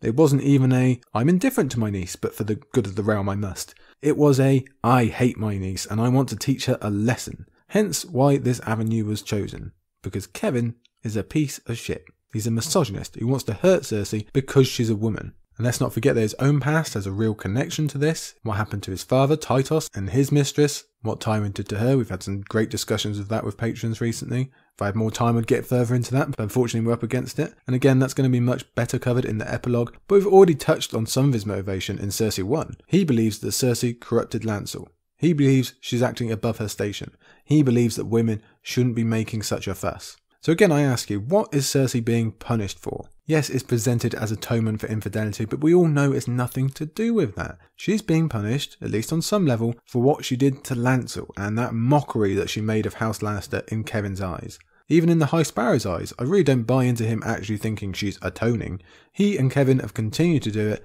as this measure of reducing her power and effectiveness, and therefore, again, securing their own. Now, Kevin can't be threatened as regent, the fate looks super important, we've said it all before. Now, the larger point is obviously that we figure it's not going to work. Kevin especially believes that this is all in aid of teaching her a lesson, and basically subduing her back to a more respectable level expected of a woman. Yeah, God, this makes me angry saying stuff like that. The High Sparrow isn't too far off the same, and maybe it will come very close to working. But now, at the end of the chapter, and I'm skipping ahead quite a bit here, we're going to have a Cersei with a bigger chip on her shoulder than ever, with the means to distribute some real revenge via her mysterious Kingsguard edition. We'll get to that later. But I definitely think that's what we are expecting to happen come wins. Now again, that was massive tangent talk, but we needed to get it off our chest because Kevin just, what a dick. Let me get back to the actual text now, we'll get back on track again. Cersei now has to face the extra levels of shaving, it's not just her head that's in question here, and she braves that challenge straight up. As she did in the previous chapter, she revels in the sexual memories of her and Jaime because that's essentially her happy place, that's her secret armour, and the thing that no one can touch. Well, Brienne might have something to say about that, but still. Anyway, Jaime is warmth and the reality of the day is cold, and so Cersei must go on. When she laughs a bitter laugh and is scolded for such, Cersei shows that she is still facing this as a lioness. She's staying strong, using her hate and desire for revenge as fuel. We have this quote, "But one day I will have your tongue ripped out with hot pincers, and that will be hilarious." Yeah, that's the Cersei we know and expect. She still fully believes that she will come out of this and be able to visit revenge upon all of those here. And we'll have to wait to see if that confidence wavers at all. And on her way out, she also makes a superb point about the hypocrisy of the faith as they all turn away from her, which we could go on about for hours to be honest. Finally now, it is time to leave. And note that it is Cersei who says, "Let us go." She is still bearing herself proudly, still giving out orders. Plus, she's still able to just focus on the end goal. Forget the means, I will end up with Tommen. And that's all that matters. And for all that we talk about Cersei abusing Tommen and using him as a route to power, which is all absolutely true, she does still love him. She's still a mother who's been ripped away from her one remaining child, whose safety is always in question, so Tommen as motivation and love is 100% true, even when it comes to comparing how she arrived here and how she's going to leave. Remember, we made very similar comparisons to how Tywin arrived and left King's Landing. She still focuses on the end goal. Doesn't matter, couldn't care less, I'm leaving. Keep the focus on the horizon. And we'll see that same strategy employed in a moment when she can physically see the Red Keep. Now, even at the beginning of the journey, still within the Sept mind you, Cersei can feel the eyes of the Watchers. She even thinks that the Seven themselves are looking. Unfortunately, it's about to become much, much worse. Now we meet her escort of the Warrior's Sons, who are as polished and shiny as possible, perhaps as a device to show the faith's dominance over her. Here are our loyal knights looking their very best. Look at this woman walking barefoot through filth in comparison, as we're going to see in a second. We also re-meet the fantastically named Sir Theoden Wells, who did pop up in Feast actually. He is the commander of the Warrior's Sons, so all the prestige of the Sept is being given to Cersei here, although I doubt that makes her feel much better. We've got to wonder if Sir Theoden will turn up again and wins in some major role. You'd think he'd definitely appear due to the trials, but will he be of importance? Perhaps he will even be the first to fall to Gregor or something, maybe. Could be, but that's probably by the by again. For Cersei barely acknowledges the man at the moment, or his promise that she'll be safely guarded across the city. And for what it's worth, I think Sir Theoden is genuine in his commitment to that promise. Instead, she focuses in on someone who has been so critical in her life and her fall, even though she never gave him a second thought back in the day. He was background and nothing more, like so many others to Cersei. I'm talking about Lancel. As you expect, the reaction is pretty large actually, seeing this person that you blame for putting you in this position, even though she was the one to completely abuse and nearly kill him, and it's his father that she really needs to be looking at. But we get a repeat of that evidence of strength from the previous page. First, there's a desire for vengeance. My blood and my betrayer. She would not forget him. So in classic Cersei mode, she believes that Lancel has stepped over the mark by betraying her because they are family and they should be loyal. Again, completely bypassing all that she's done to him. but there's also this promise of not forgetting him. Now I don't know about you and your thoughts on Cersei's strength or ability come wins, but I'd be pretty worried about Lancel's future, to be honest. Especially if Cersei also finds out Kevin's level of involvement in this whole thing. He is another Gregor candidate in my mind. And we have the repeat of still giving orders as she tells Sir Theoden to rise and that she is ready, almost as if this is all the most natural thing in the world and it doesn't bother her at all. She's still retaining that queenly image for now. So the doors open and Cersei is reintroduced to the people of King's Landing. She breathed in the scents of sour wine, bread baking, rotting fish and night soil, smoke and sweat and horse piss. No flower had ever smelled so sweet. So her hatred of the city has gone nowhere. She still considers it an awful place far beneath her. It's full of scum and it's horribly dirty, and she's actually right about quite a lot of that. But even so, she hated imprisonment that much more. Then we get a far more interesting paragraph as Cersei reflects on the irony that once, in this very spot, Eddard Stark died because of her. Now she doesn't see it that way, of course, as she reflects on how Joffrey went off script and ruined all their well-laid plans, but we know that she put Ned in that position in the first place and that she was the ultimate Joffrey enabler, so she as much as killed him as anyone else did. Still, it's incredibly interesting to see what the actual plan was supposed to be. We've established long ago that Ned wasn't supposed to die, but we've never been able to see it from her point of view and with so much detail, at least not to my memory. Ned was supposed to go to the wall. Robb would have been left as Lord of Winterfell, bound by the deal that his father made to not go to war. Unfortunately, it would change little for Sansa, as she still would have been kept a hostage, and probably Arya too if they ever found her. And oh yes, don't think we missed the fact that Peter Baelish tried to skip a few steps and marry Sansa right there and then. Fucking creep, fucking Peter Baelish. I'm very tempted to go on another huge tangent about how early on he had his plans, but I'll keep it Cersei centred for now. In the past, we've thought and discussed what this eventuality might have been like, especially for Ned being up at the wall with Jon, because a bigger disruptor to a POV's arc I really struggle to think of. And personally, I say woe betide the others if Ned does get up there, but we unfortunately do not have the time to consider such possibilities again, given our focus needs to be on Cersei in all fairness. And that's without her other beliefs about Tywin being freed up to face Stannis and Renly and all the other unknowable changes to the storyline that Ned's living would have given us. I feel like I haven't said alas alarms nearly as much in this book, likely because we're so tied to things that can still happen now, but really the potential of Ned not dying is the biggest alas alarm of the whole series, both on a national level and then right down to the lives of his children. It changed and dictated everything. It's still one of the biggest plot points of the story. It's really George's calling card still. And it's poignant for Cersei to look back now on that huge mistake that she made and think of how it all led to her being in the position that she put Ned in, even if it does seem so long ago to both her and us. That's the kind of comeuppance we really want to see, not what we actually get though. This is something closer to Theon facing his old crimes, even if it's nowhere near that level of intensity. And Cersei isn't actually even thinking about how it's her fault, but we definitely like how it all ties together and how Cersei has ended up the villain to the people as she made Ned out to be. Plus it's always a good reminder of what a total moron Joffrey was. Now come the real eyes as Cersei looks out on a plaza just as crowded as Ned's final day. And we remember that was way past standing room only, thanks to Arya and later Barristan being in those crowds. That makes you wonder if there is anyone stood in this crowd that Cersei doesn't see. Maybe we'll find out at some point. She also realises that she's been made out as a type of entertainment. Everyone has come out to see her. They've even brought their kids along because all they want is to gloat, to get their vengeance,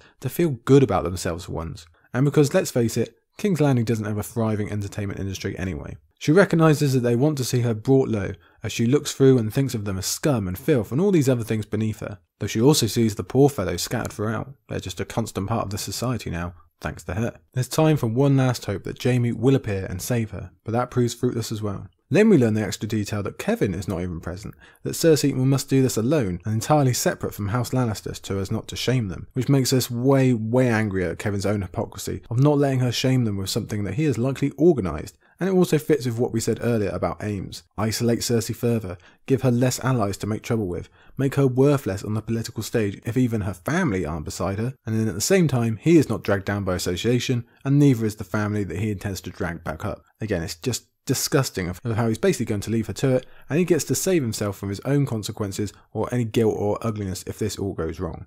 And again, this could go very wrong. We don't know as first time readers if Cersei's going to make it through this. She could be assaulted or raped or killed or anything. This could be the real big ending of the book. Now, we all assume that's not going to happen because it seems like she's just got way too much left to do in terms of relating to other characters, but you don't know, do you? This could all be awful. So again, Kevin, pure evil. Let's get another quote from her. She would have her son again. She would have her champion, Her uncle had promised her. Tommen is waiting for me, my little king. I can do this. I must. If she has no allies to support her, then she must rely on the goal, which she does now as she focuses on the Red Keep, it looking so beautiful now in comparison to what lays before her. Again, she rationalises and reassures. It's not too far, it's just a walk and then I'm done. And then, as the quote tells us, she'll have what she wants in Tommen and this mysterious champion, although the part about Kevin's promises definitely worries us. Or she does all this and then finds the gates barred or something terrible like that. No thank you. The three Scepters now make their announcements about who this is and why she's about to do this walk. So it really touches on what we said earlier about the official line and why in the world this specific punishment should prove anything about atonement or her previous crimes. As you'd expect, it's typical churchy bullshit. Putting aside pride, being humble, having nowhere to hide her secrets. It's very similar to what we mentioned earlier. And this is when Cersei now remembers Titus's mistress and her walk of shame and the fact that the whole thing was Tywin's idea, or his command at least. Probably idea as well. I doubt Kevin was involved in that one. So perhaps we do even see an irony and a comeuppance of sorts, that Tywin's own daughter is now suffering the fate that he once bestowed on another woman. Yes, it's his rotten legacy back again, as always. It also makes you think about how opportunistic Kevin is being. Obviously, I don't think it needs saying, Tywin would have never, ever allowed this to happen to Cersei under any circumstance while he was alive. And Kevin obviously never would have dared suggest such. But now that Big Bro's gone, you can do what you want. You get to be in charge for once, don't you? Get to step out of the shadow, finally. Just like the insect that he is. But Cersei is not thinking of that memory for the relationship between brothers and what their father got up to. She's thinking of what the reaction was from the populace of Lannisport. She's thinking of what the reaction was from the populace that woman was forced to walk among. How they revelled in her shame and embarrassment and how she tried to hide herself. Vain and proud she was before, she remembered one guard saying. So haughty you'd think she'd forgot she came from dirt. Once we got our clothes off her though, she was just another whore. Cersei's worst nightmare, that is. We know that. She wants to avoid it at all costs, especially being thought of as weak or beneath the others. She's not going to give them that pleasure. If Sir Kevin and the High Sparrow thought they would be the same with her, they were very much mistaken. Lord Tywin's blood was in her. I am a lioness. I will not cringe for them. The Queen shrugged off her robe. So it's good that she recognises that this is what Kevin wants, again, as we've discussed at length, and she seeks Tywin once more, the lioness identity to form her strength around, as she did all the way through Feast and probably in the years before then. And note that George uses the term the Queen, not Cersei, when she shrugs off her robe. And really, this is a moment we can't undersell, both narratively in Cersei having to bear rule and surrendering herself to the crowd in this moment, this first instant where she loses that aura of power and beauty and queenliness, but more importantly for her as a person, as a woman. Disrobing in public, in front of thousands of people, showing your naked body. I mean, it denies any sort of analysis, doesn't it? How can we even connect with such a nightmare? It just boggles our mind. The effects on self-worth, on the feeling of vulnerability, on privacy or objectification. We could go on and on and on, the list would never end. But we know that right here, from the off, this is one of the most major, and one of the very worst, moments of Cersei's life. And to be honest, I don't think we need to get any further than this to know that for all our hatred of Cersei and wanting her to get hers and whatever else, this definitely is not it. No satisfaction can be gained here. We honestly have to feel for her and for the other women put in similar situations over the ages, or just for how women are treated and viewed in the society in general, because this is a pretty good representation when you get down to it. We probably already knew that we'd never gain any of those feelings from what was going to happen, but now we know. And again, in terms of the story, the overall series, it's huge. Cersei was built up as that ice queen that you could not break. And now look. And in this single paragraph, we have 3 difficulties already coming. The first is the most basic and probably the easiest to bear, but that doesn't mean it should be discounted. The physicality of it all. Unlike the show, this is happening in winter. It's cold, it's getting cold all the time. It's not the only reason that Cersei is shivering, but it's definitely part of it. And this side of things will be repeatedly referenced once she actually begins the walk on her bare feet. For all the talk of how this is emotional abuse, it's physical abuse as well, and Cersei's going to get considerable injuries later on. Would you want to walk through a modern city in bare feet? No, and definitely not this one either. And yes, we can make the point that thousands of people do have to walk through it barefoot every day, and Cersei couldn't have cared less in the past. That's all absolutely true, but we can hold both ideas in our head. Just keep this in mind as we go. The second difficulty is the shame. It comes on her immediately as she tells us that she has to fight not to cover herself as her grandfather's mistress did. She has to physically fight, digging her nails into her hands, but she does resist. She's still the strong lioness, refusing to squirm for the crowd. And she does that by reminding herself that she is beautiful. Jaime said so. Even abusive Robert did. But the third is the most frightening. They looked at Ned Stark the same way though. And that is to say, hungrily and hatefully. Both of which she manufactured. Both of which she must experience now. So we begin in truth, as Cersei descends the steps and starts her walk so she can just get it over with, alongside her party of septons and swords. And it doesn't take that many steps before she reaches the crowd, and the first insult to come is probably the one you'd expect, and do forgive me for having to say this awful word. "Whore!" someone cried out. A woman's voice. Women were always the cruelest where other women were concerned. Well, we know that to be true because Cersei has been showing us constantly. But it also says something that this is the first and the most common insult. Of course, this is what they rely on in terms of the worst things they can say, because this society, as we said earlier, demonises women for the roles that same society places them in. It's very close to what Asha was saying earlier about that particular C word. Insult women for what you value them most for. We see it here again, and that's a very, very deep discussion that we could get into regarding sexual attitudes toward women and sexual workers and all of that. Unfortunately, we don't really have the time. Cersei lets it roll past her as she reviews her mental tactics for getting through this. Keep viewing the crowd as hopeless nobodies who have nothing better to do while she remains a somebody. And of course, that's another tactic of the punishment, seemingly lowering Cersei to the same level as the small folk that she despises and who most of the upper class, including Kevin, also despise. She is just going to ignore them. She is literally going to keep her eyes on the prize as she stares up at the Red Keep, a home that she has never loved but is all she wants in the world right now. It means salvation, she says, but only if Kevin has kept his end of the bargain. And again, I just get that vision of her getting there and the gates being closed and no one answering, that she will eventually just be abandoned to the mob. Ugh, horrible idea. I don't want to envision that anymore. Now we have an important thought from Cersei. He wanted this. Him and the High Sparrow, and the little Rose as well, I do not doubt. I have sinned and I must atone, must parade my shame before the eyes of every beggar in the city. They think this will break my pride, they will make an end to me. But they are wrong. So it wouldn't be Cersei if she wasn't slipping in some paranoid accusations in there, such as this one from Marjorie that really makes no sense, even if she did have motivation for such. But she's echoing our thoughts on Kevin and the High Sparrow as we've covered plentifully now, so at least she has the right idea about that. The beginning continues with the Scepters ringing their shame bell, the entertainment aspect continuing with someone trying to sell pies, and already Cersei has to watch her step. They pass the famous statue of Baelor, who Cersei definitely isn't a fan of at the best of times, but let alone now, and then another insult comes, along the same lines as the first. Then we get the first rotten vegetable. That one misses, but you can see how the crowd are already testing the waters, seeing what they can get away with, and we remember how quickly that can turn into a tide. Cersei repeats her lioness phrase. She continues ignoring, but George is doing an excellent job of making us feel the physical elements here. The noise, the press, the build of it all, and how horrible that is. But she keeps on going. She's still staring ahead, still focusing on that prize and thinking of Tommen. Yet, we've only covered the easiest part. The plaza, and that seemed long enough for her. Now we're going to get into the city proper, where the walking will be harder, the press will be thicker. That will not only slow progress, but it will be a lot more dangerous to get out of if something does go wrong. We see that now, as the poor fellows continue to shove, but the lack of space makes it ineffective. There's nowhere to go, so the atmosphere becomes even more clawing and tense than before. Worst of all, when she half slips, she loses sight of the Red Keep, thanks to the buildings all being closer together. That was her focus, her safety valve, and it becomes so much harder without it. The bells, the shouts of shame. George really focuses in on that escapable noise, as he's done with Jonkon and with Catelyn and with many others before. Cersei even says it sounds so much louder and closer. Now she has to wait because the streets are so jammed, and this horrible experience is lasting even longer than it needs to, which is the most frustrating of all. We get the sense of everything just ratcheting up a few more levels. The insults are coming from everywhere and becoming all the more vulgar. Perhaps more worryingly, there are shouts for Stannis and Marjorie. Marjorie is more understandable, but someone sure has a long memory to still be shouting out Stannis. Only the truly loyal and steadfast would still be bothering of that, and that means likely they could resort to violence, they could go for broke if they really want to get a political message across. Again, George hammers us with the physicalness of it all, the disgustingness. It's likely worse for Cersei, given that she's always lived her life surrounded by the very best, until she was recently thrown in a cell anyway, but that doesn't make it easier to read. She's walking through urine, rotten food is thrown at her, then a dead cat that explodes all over her naked legs. It's awful, it's horrible, and George keeps at it because he wants us to really think of what Cersei is experiencing.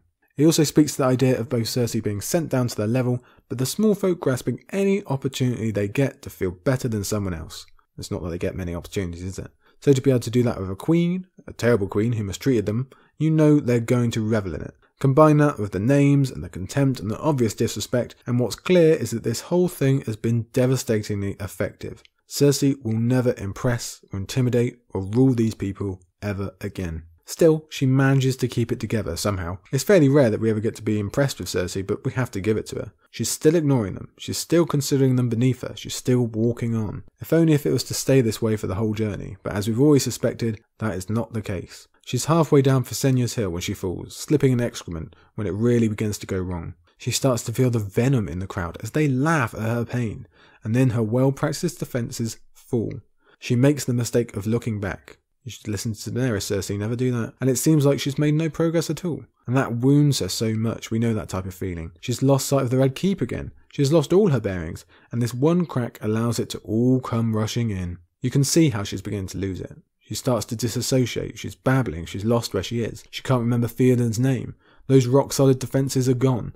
And now it's all happening at once. The tension is spilling for us also. When Theoden says the crowd is growing unruly, and she needs to take note of that, we're worried about the riots and all those memories coming to life.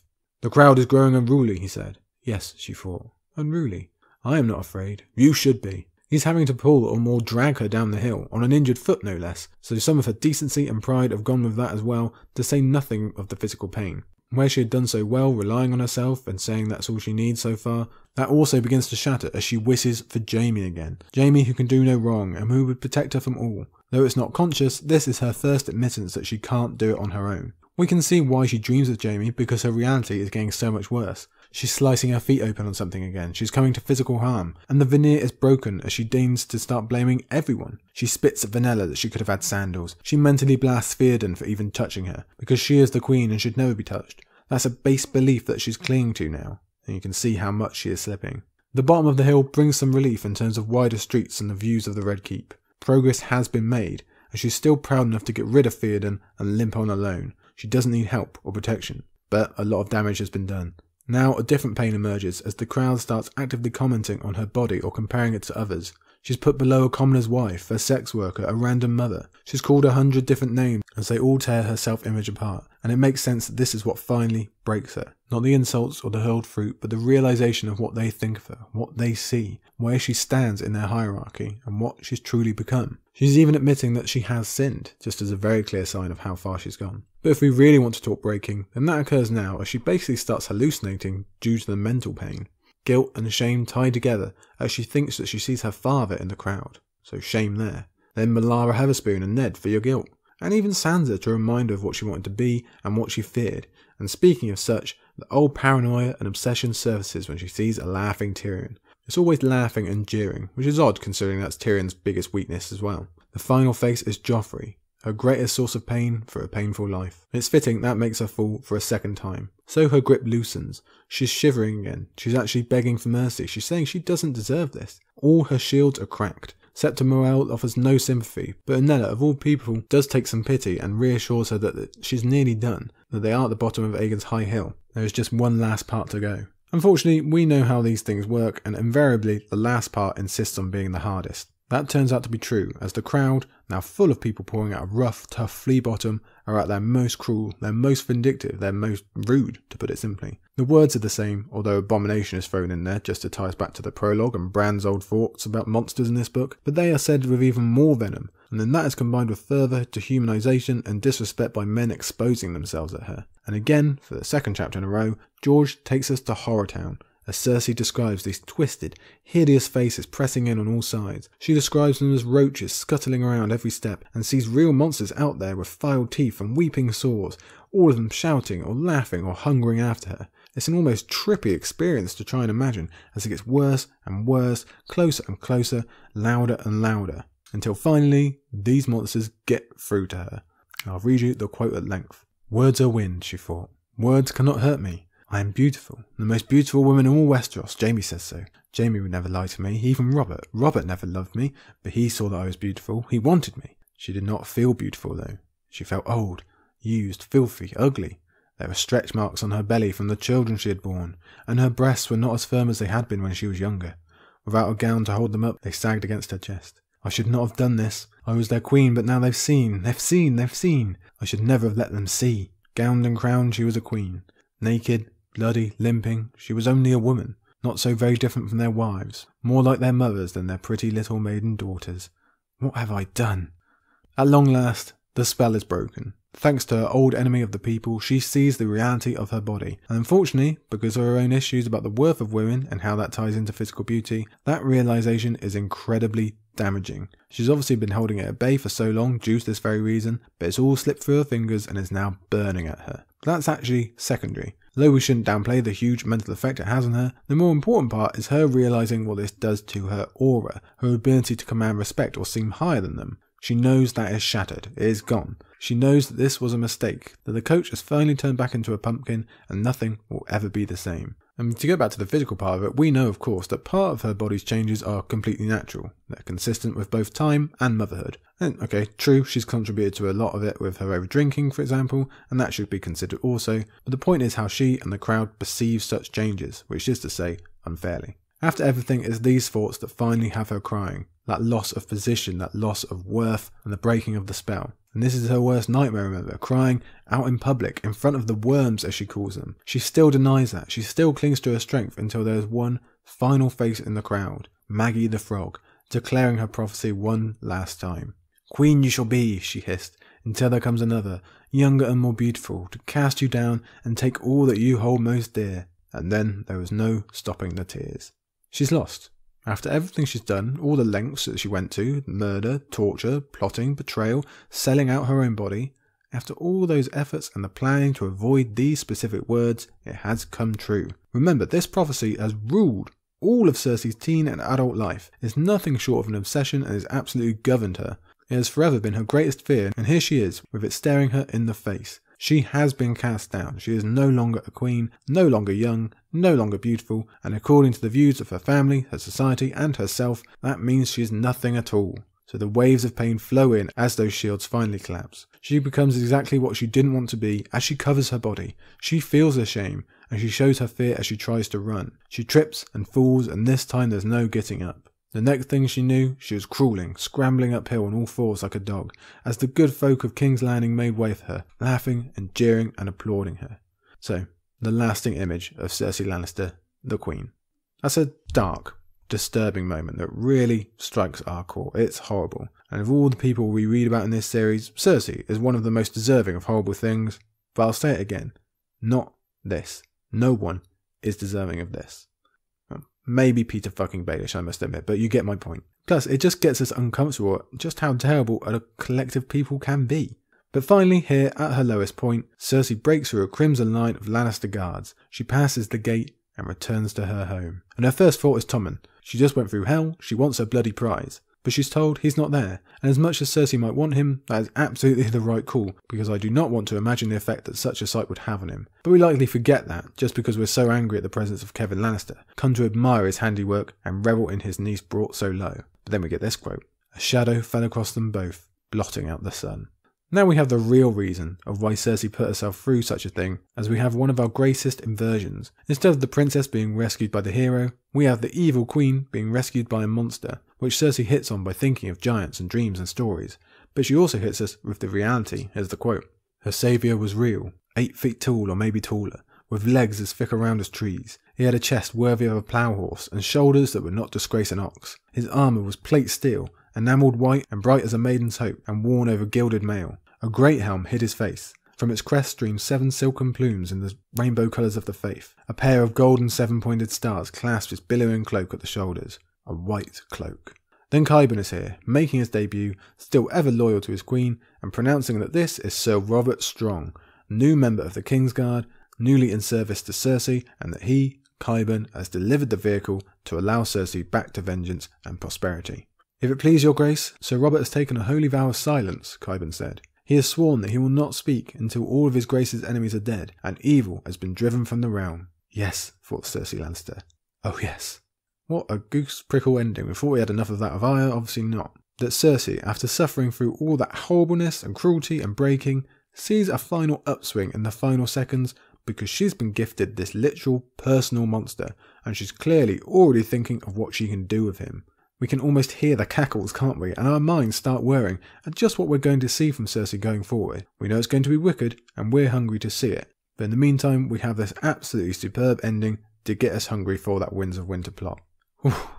There's so much to think about from these ending paragraphs. I think even most first-timers figure that this is a renamed Gregor again, just due to the physical description. But even that simple acknowledgement gets us wondering, what the hell has Qyburn been up to? Is Gregor healed? Has he risen as a thing of the dead? Does he even have a head? We've got to ask that again.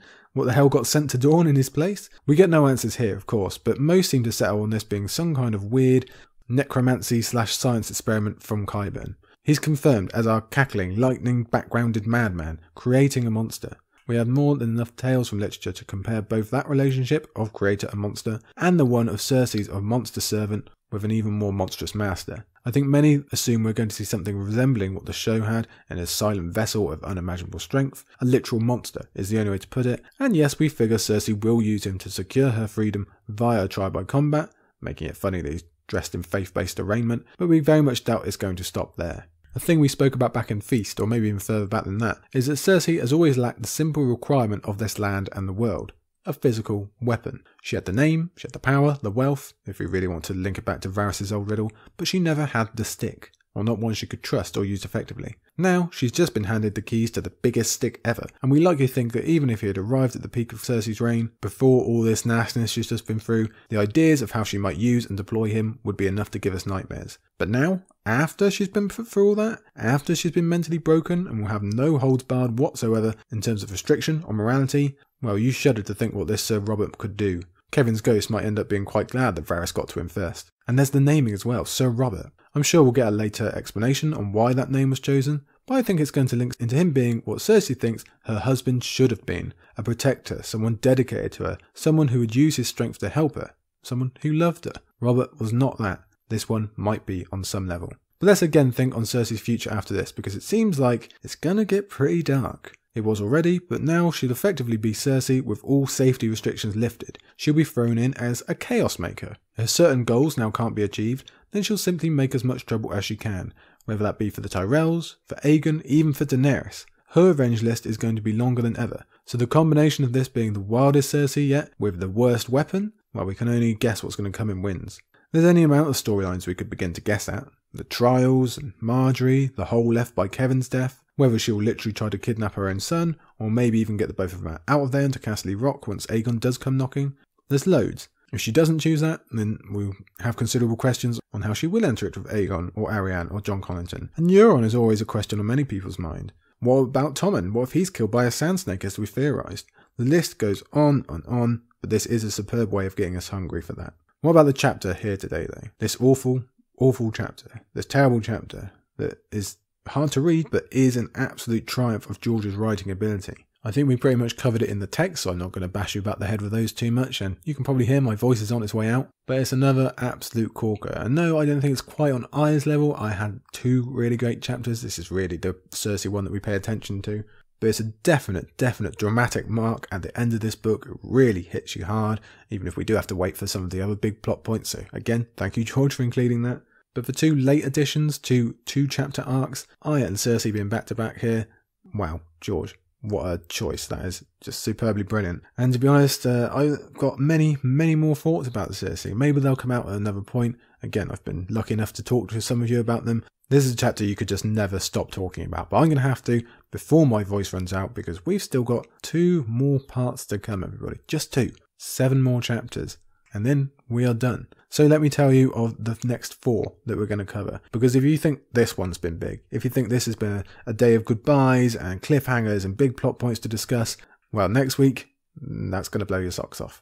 Because we will begin with Tyrion 12, his final chapter, of course. So that alone tells you at what level we are now. A member of the Triforce of our central trio is having his last chapter. This is it, well, truly at the end. And it's a fairly subdued chapter for Tyrion, but with a very big cliffhangery ending as we detail him and the Second Sons and what's coming to Meereen. Now we're going to stay in Meereen quite a lot next week actually, because after that we'll get our last non-ending chapter in Barristan 3, The Kingbreaker. A thrilling chapter where Barry finally starts to act, oaths be damned. Then we stay pretty much right next door as we go to Quentyn 4, The Dragon Tamer. I don't think you need any explanation of what's going to happen in that one. And then, well, those 3 kind of get left in the dust because we have John 13, the last John chapter. Again, I think you know the ending of that one. I think you can guess. We're going to have quite a bit to say. So that is next week, everybody. That will be part 18. I don't know how we've got here, but we have. Thank you again for your listens and your retweets and everything like that.